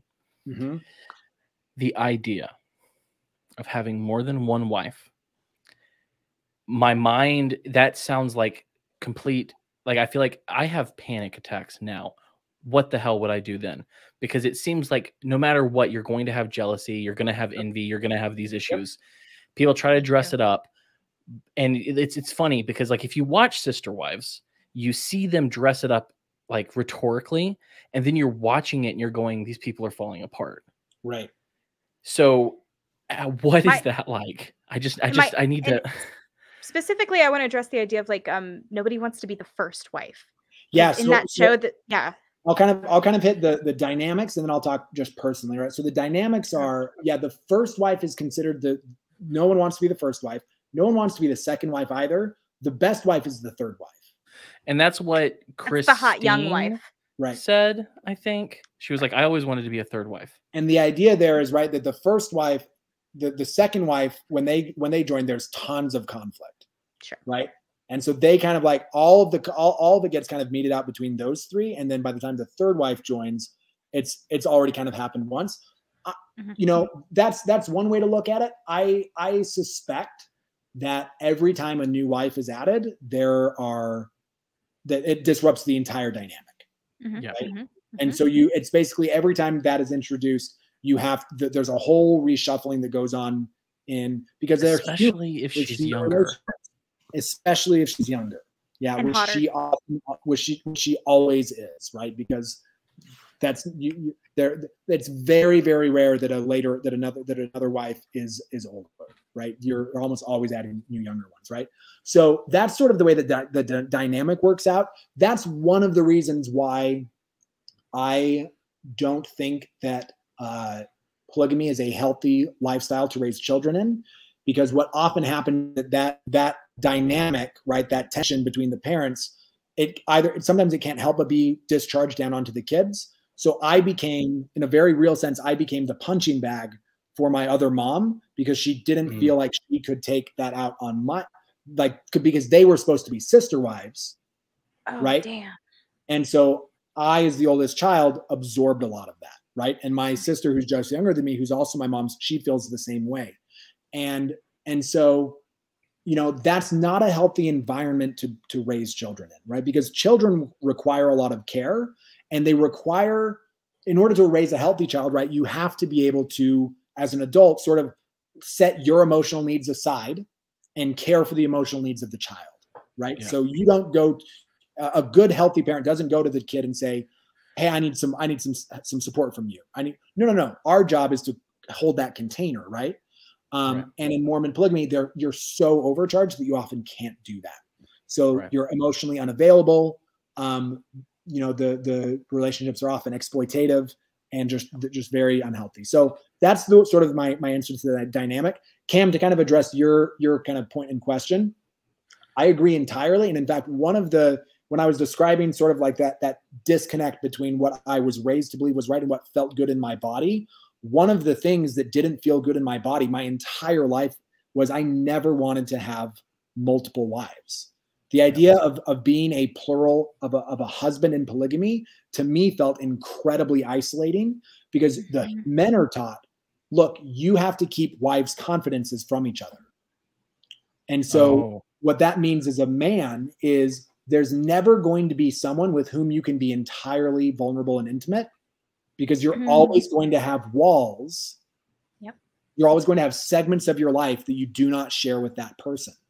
And so as a polygamist husband, you are never fully authentic and fully vulnerable with anyone.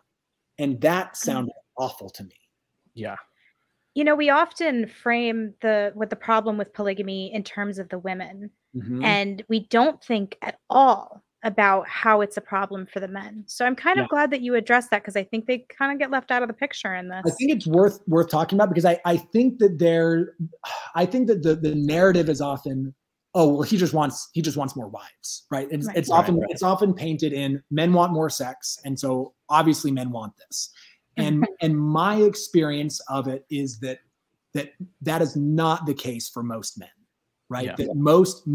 That almost all, and there are definitely the Warren Jeffs of the group, right? There are predators who get into the community and use it to prey on people, 100%.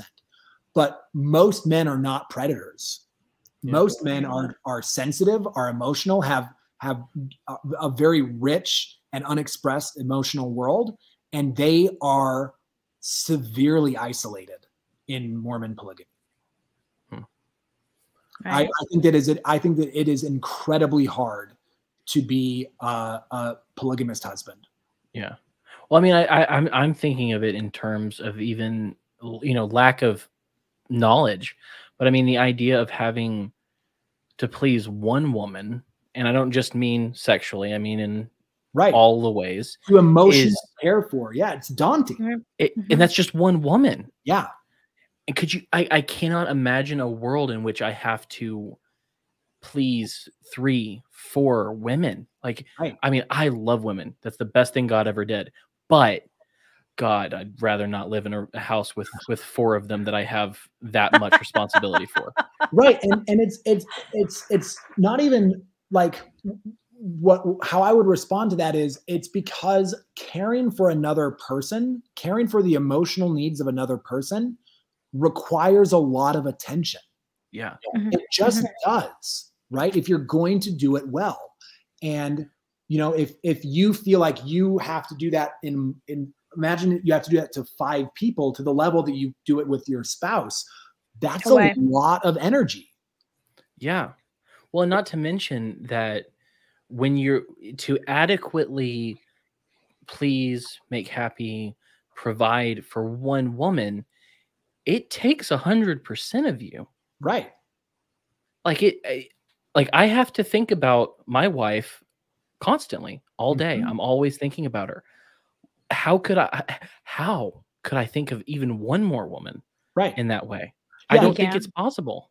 Yeah. And how, I mean, the sister wives love to have this kind of saying, they'll say, love it. We don't believe love is divided. Love is multiplied. Right. But here's the reality. time is not multiplied. Yeah. Energy is not multiplied. Yeah. So you are now having to care for the emotional needs of more people. And that means that you're caring for the needs of people with a finite and decreasing resource, which is time and energy. Yeah. It just is the way that it is. Well, and that's true. So I like the before the sister wives, the love is multiplied only made sense to me in the way of children. Like if I have 3 children rather than 2, I love them all the same, and that makes sense. I have more to love. Right. But I can also play the same games with them at the same time, and everyone be happy. The games that you play as a married man with your wife, you cannot do with all of them at the same time and keep them all happy. No. So I don't want to try. Yeah. I mean, it's funny, and also it's true, right? Like that is it creates scenarios for people where they are trying to meet needs that they don't have that it's just really difficult to, right? I remember as a boy believing that I was going to be required to have multiple wives and thinking that does not sound fun to me. Yeah. And you had it firsthand. Like I remember when I was a little boy and I was like, oh, multiple girls, that sounds cool. And then I think I hit 17 and I had my first girlfriend, right? And I was like, I couldn't do this. Right. More than one. This was a silly thing for a child to think. Right.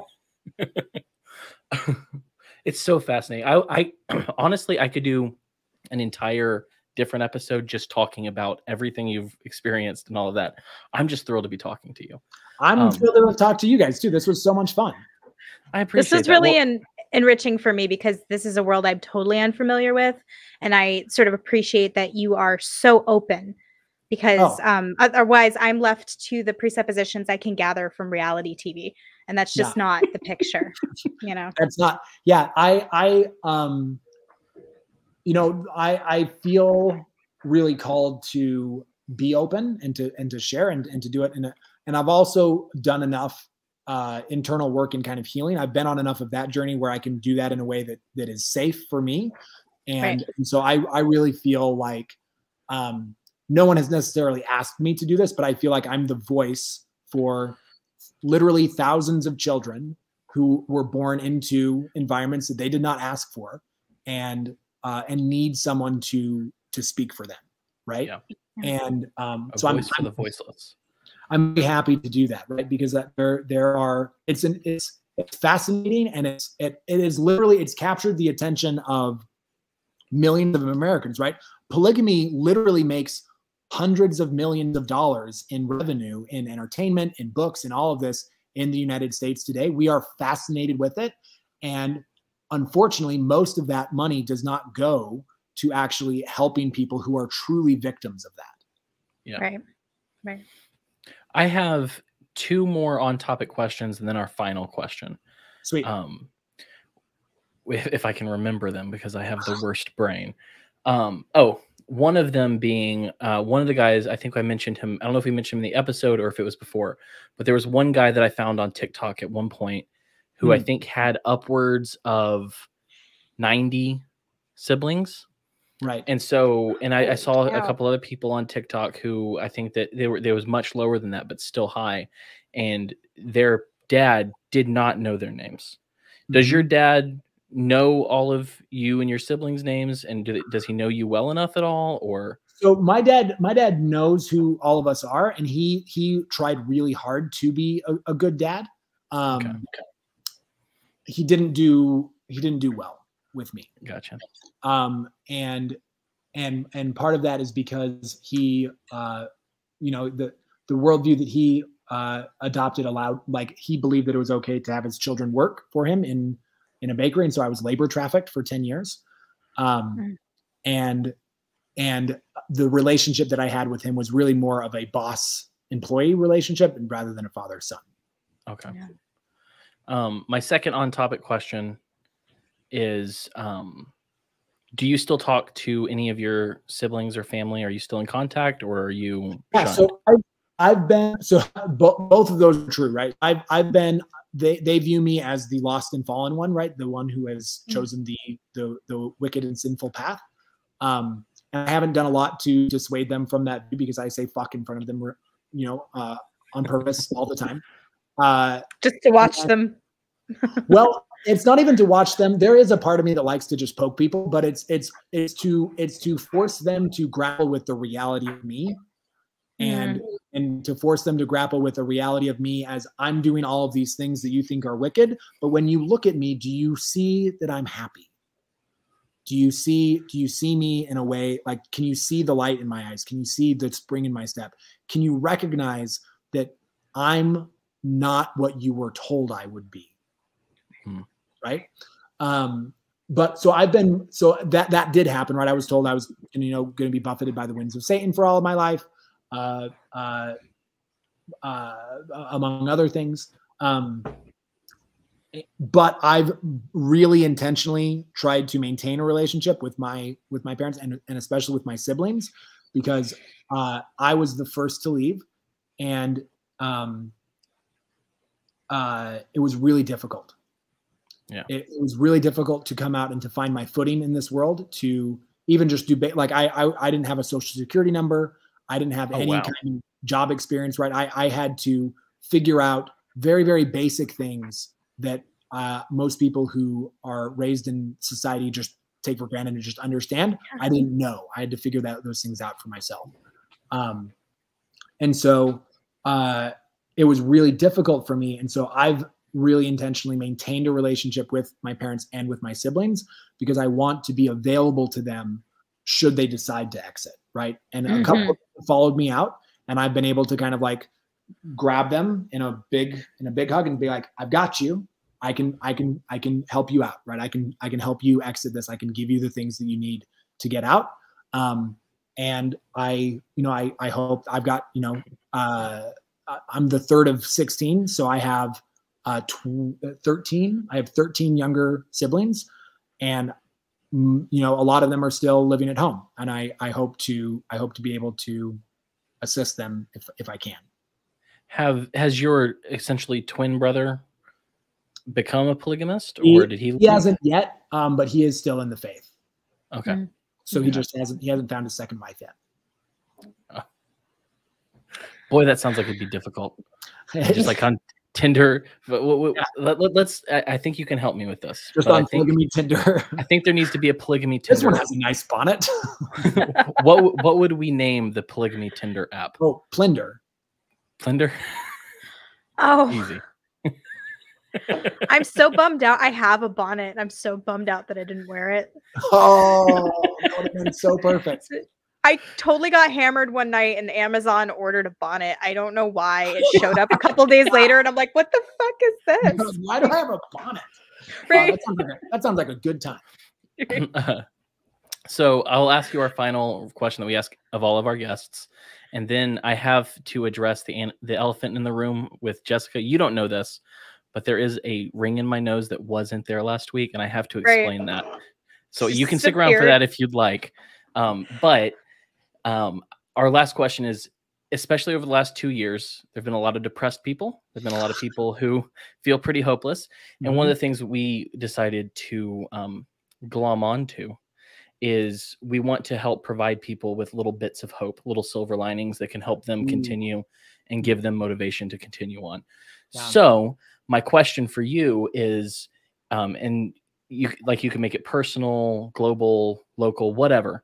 What's something right now in your life that's giving you hope and helps you carry on that you might share with our audience? I love that question, and I know exactly how I want to answer it. So I was raised to believe in the imminent second coming of Jesus Christ and the end of the world, right? The apocalypse.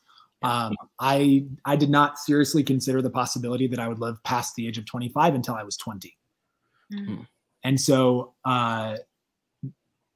it was very hilarious to me that in 2020, we descended into an apocalypse.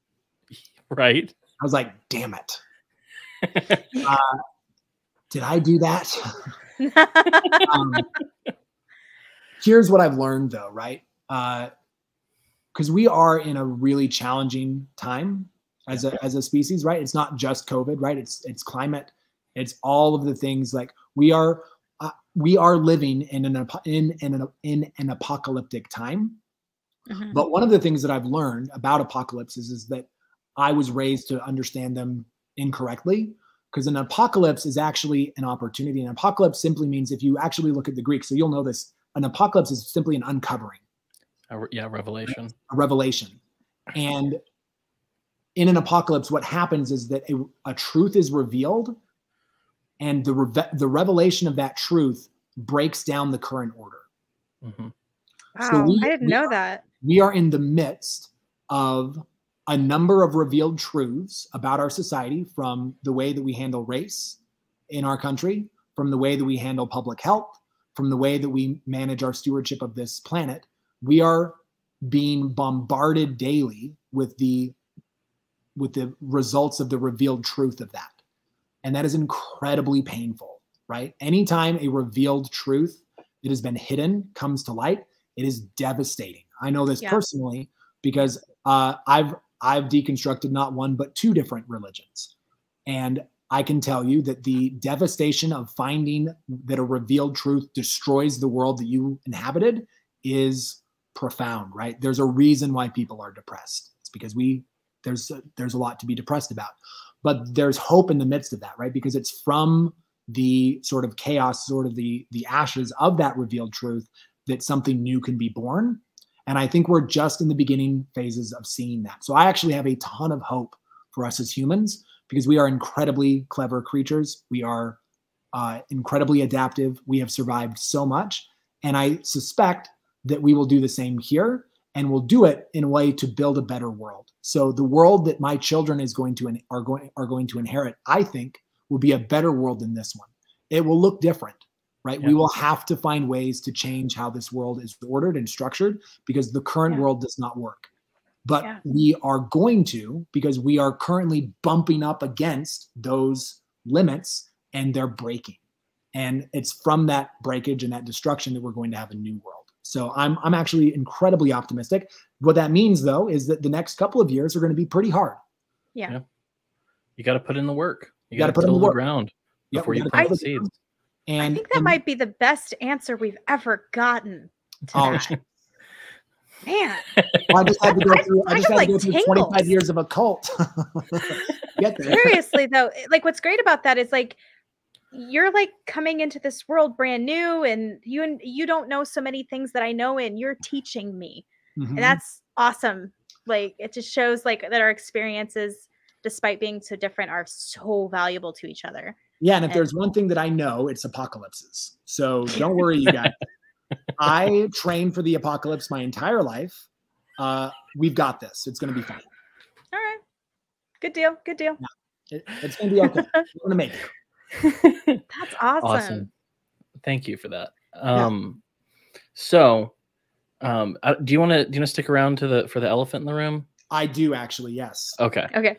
So my wife has been asking me to pierce my septum for years, and I've always said, I don't know, it's not really a me thing. I mean, I have a bunch of tattoos, as you can see, but that's not really my thing. I allowed the earring or whatever, and I'm like, I'm not going to go out and spend $60 plus to get someone to shove a needle through my nose, put a ring into it. I'm not going to do it. And she goes, oh, that's fine. And so are you ready for the Halloween portion of this? So she said she would do it. We just need to get the ring and a needle. And then she goes to do it, and she can't. Well, she's incapable of inflicting pain on me. Oh my God. But you know who's really good at inflicting pain on himself? You did that to yourself, Pam? I did this to myself. Do you know how hard it is to push a 16 gauge needle through your nose? I'm going to call your mother. I can't. I can't. It's so hard. No. Let me tell you. And it's not like so the good thing about paying someone $60 to do it is they just pop it through and you're done. It's not possible when you're doing it to yourself. No, sir. Okay. No, because I'm like trying to hold on. My nose is going this way as I'm trying to. Horrible. Ah! And so we'll see if it lasts. But I mangled What I myself told this him- week.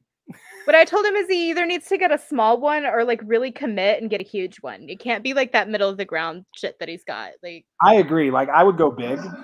yeah, I figure I should just get one of those mustache ones that you feed door through. knocker. You need You a get- full on like door knocker. Like, We'll see how this goes. But yeah, so a couple of days ago I mutilated myself. That if you want to know. Also, my wife's Gross. learning to tattoo, so I have 3 more tattoos on my thigh that I didn't have a week ago. So That's trust. Imagine if you had 3 wives that you had to let tattoo right? you. Could you imagine that? I have 5 wives and all of them have a different part of me that they're tattooing. You would have 15 tattoos on your thigh. That's right. That's right. That's math. I gave her a tattoo machine for Christmas and I said, "You can have a thigh."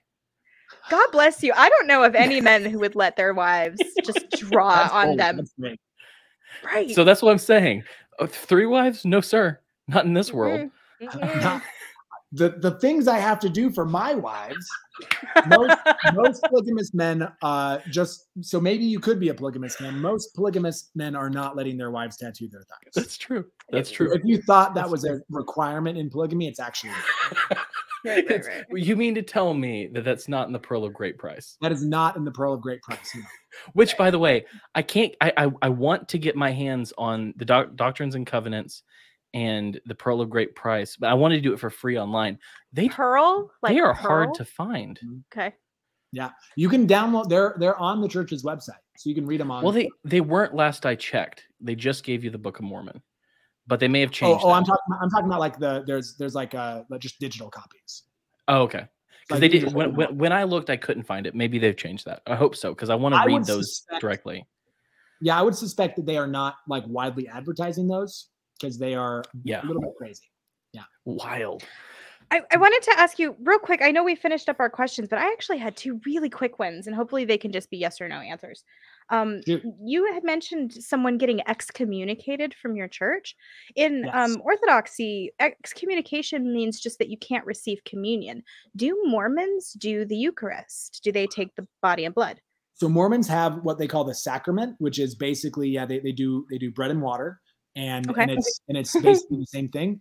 And an excommunication, what excommunication means in Mormonism is that Mormonism, they care a lot about covenants, right? So you get baptized and that's a covenant. You go to the Mhm. temple and make certain covenants, and you have these ordinances, and those ordinances are what save you.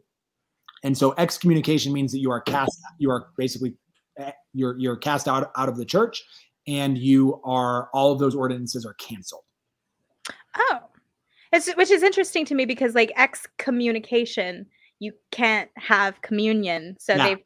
they just do whatever they basically want with terms. They took a word and they didn't care Yeah. about what it meant, and then they used it. Imagine Fun. it was Yeah. funny because Jessica tweeted before this. I don't know if this is a coffee night or a beer night for the show, and I was like, "It's a Mormon show. You can't have either." You can't have either of those. No. Yeah, and because I can't, I'm gonna, because that's how I do.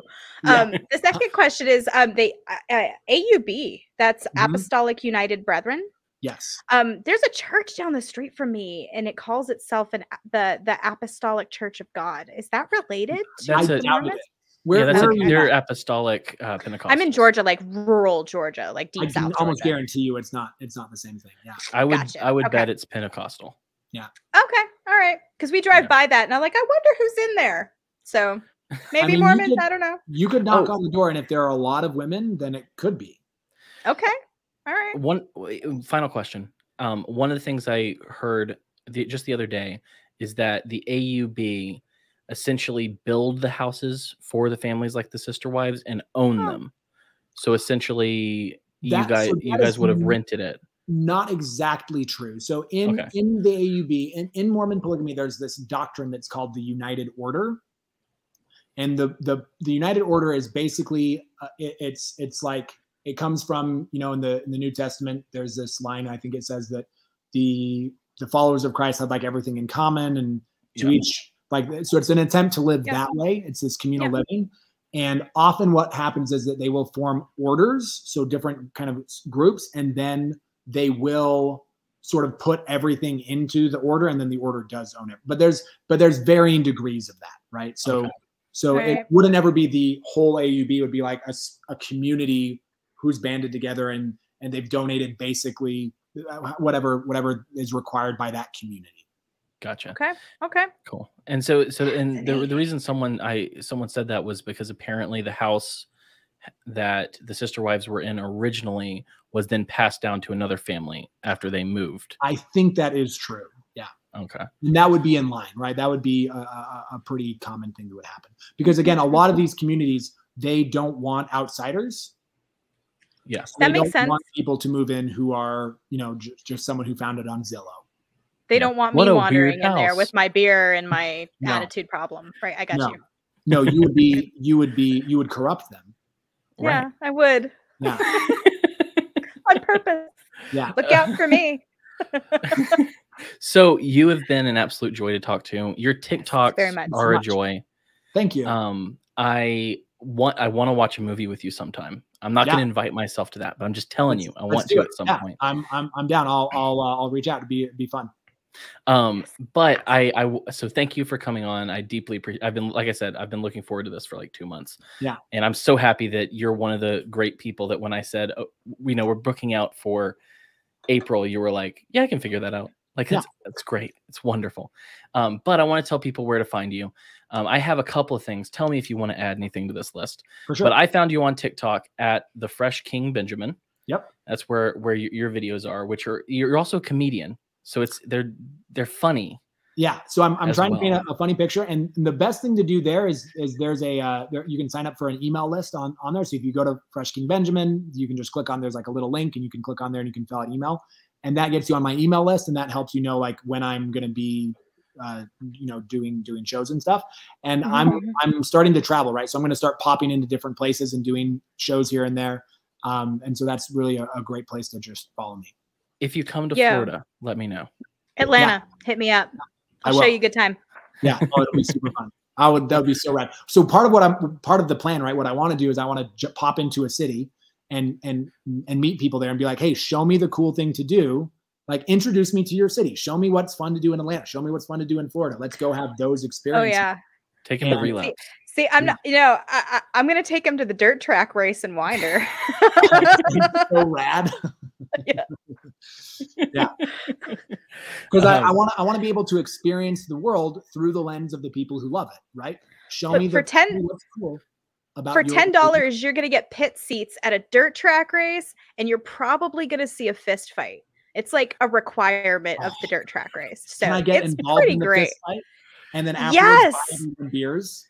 And you will drink more beer than you've ever had in your entire life, like a regrettable amount of beer. That sounds bad.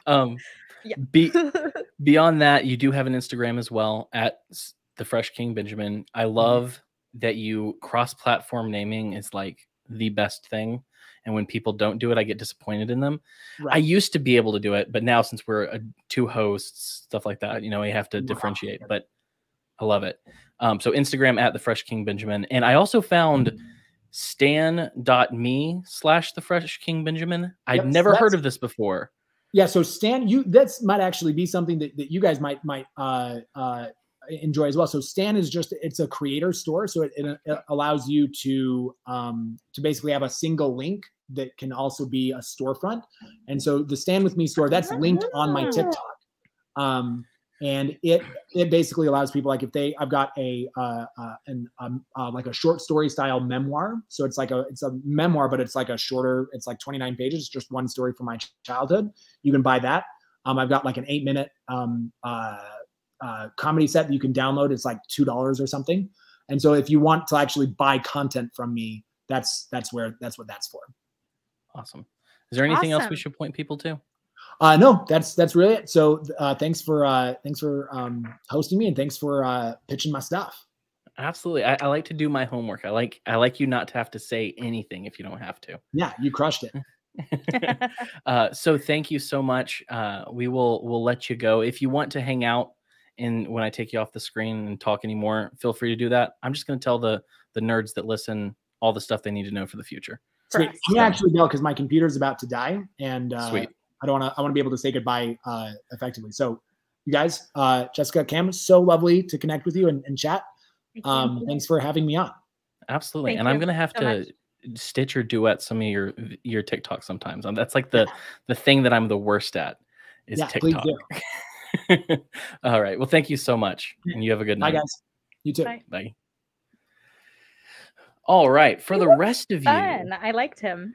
Yeah, he was great. And not only that is I got to talk about Mormonism as I have wanted to. Yeah. For so long. I know.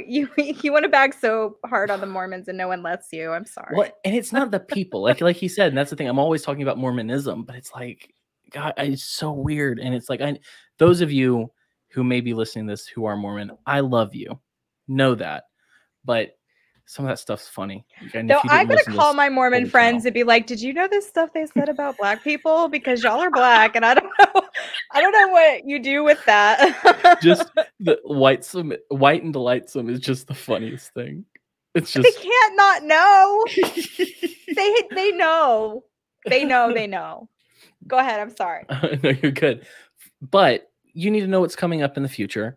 It's the end of the month. So you know what that means. That means Brad Binkley's back. We're going to wrap up the month. We're going to talk about what happened, what we missed throughout the news cycle. And we're also going to learn what's going on with the propaganda report, because I don't know if you heard it. It was on their show. Monica's not going to be doing the Daily Show anymore. So we'll see what's going on with that. I know Brad's taking the reins. We'll see what his plans are. Hopefully he'll tell us. But after that, we have GW coming on months ago. Last year, I wanted to talk to a mortician about death. I wanted to get a real hands-on conversation about this. We did it, Jessica. We found an embalmer/autopsy technician. This was a Herculean effort, you guys, to fight, because these people are busy getting their hands all up in the dead people. They don't have time for podcasting. Well, so they're busy, and also most of them are older. And anyone who's younger typically has like too large a platform to want to talk to me. Right. But GW said he'd come on, so we'll be talking to him about that after we talk to Brad. Then our buddy Stephen Ignoramus is coming back on the show to talk about what happened on January 6th when he was there, what the FBI did to him, and his sentencing. So I haven't heard if he's let out all those details yet. He said he was going to do it sooner rather than when he was supposed to come on. But I'm really hoping that it's not all out there before that. But we'll have a better conversation here anyway. So come join us for that. And then after that, Cody Cook's coming back. He is very much a regular at this point. Yes. And he's going to bring his buddy John D'Angelo on with him, who is the anti-war war vet.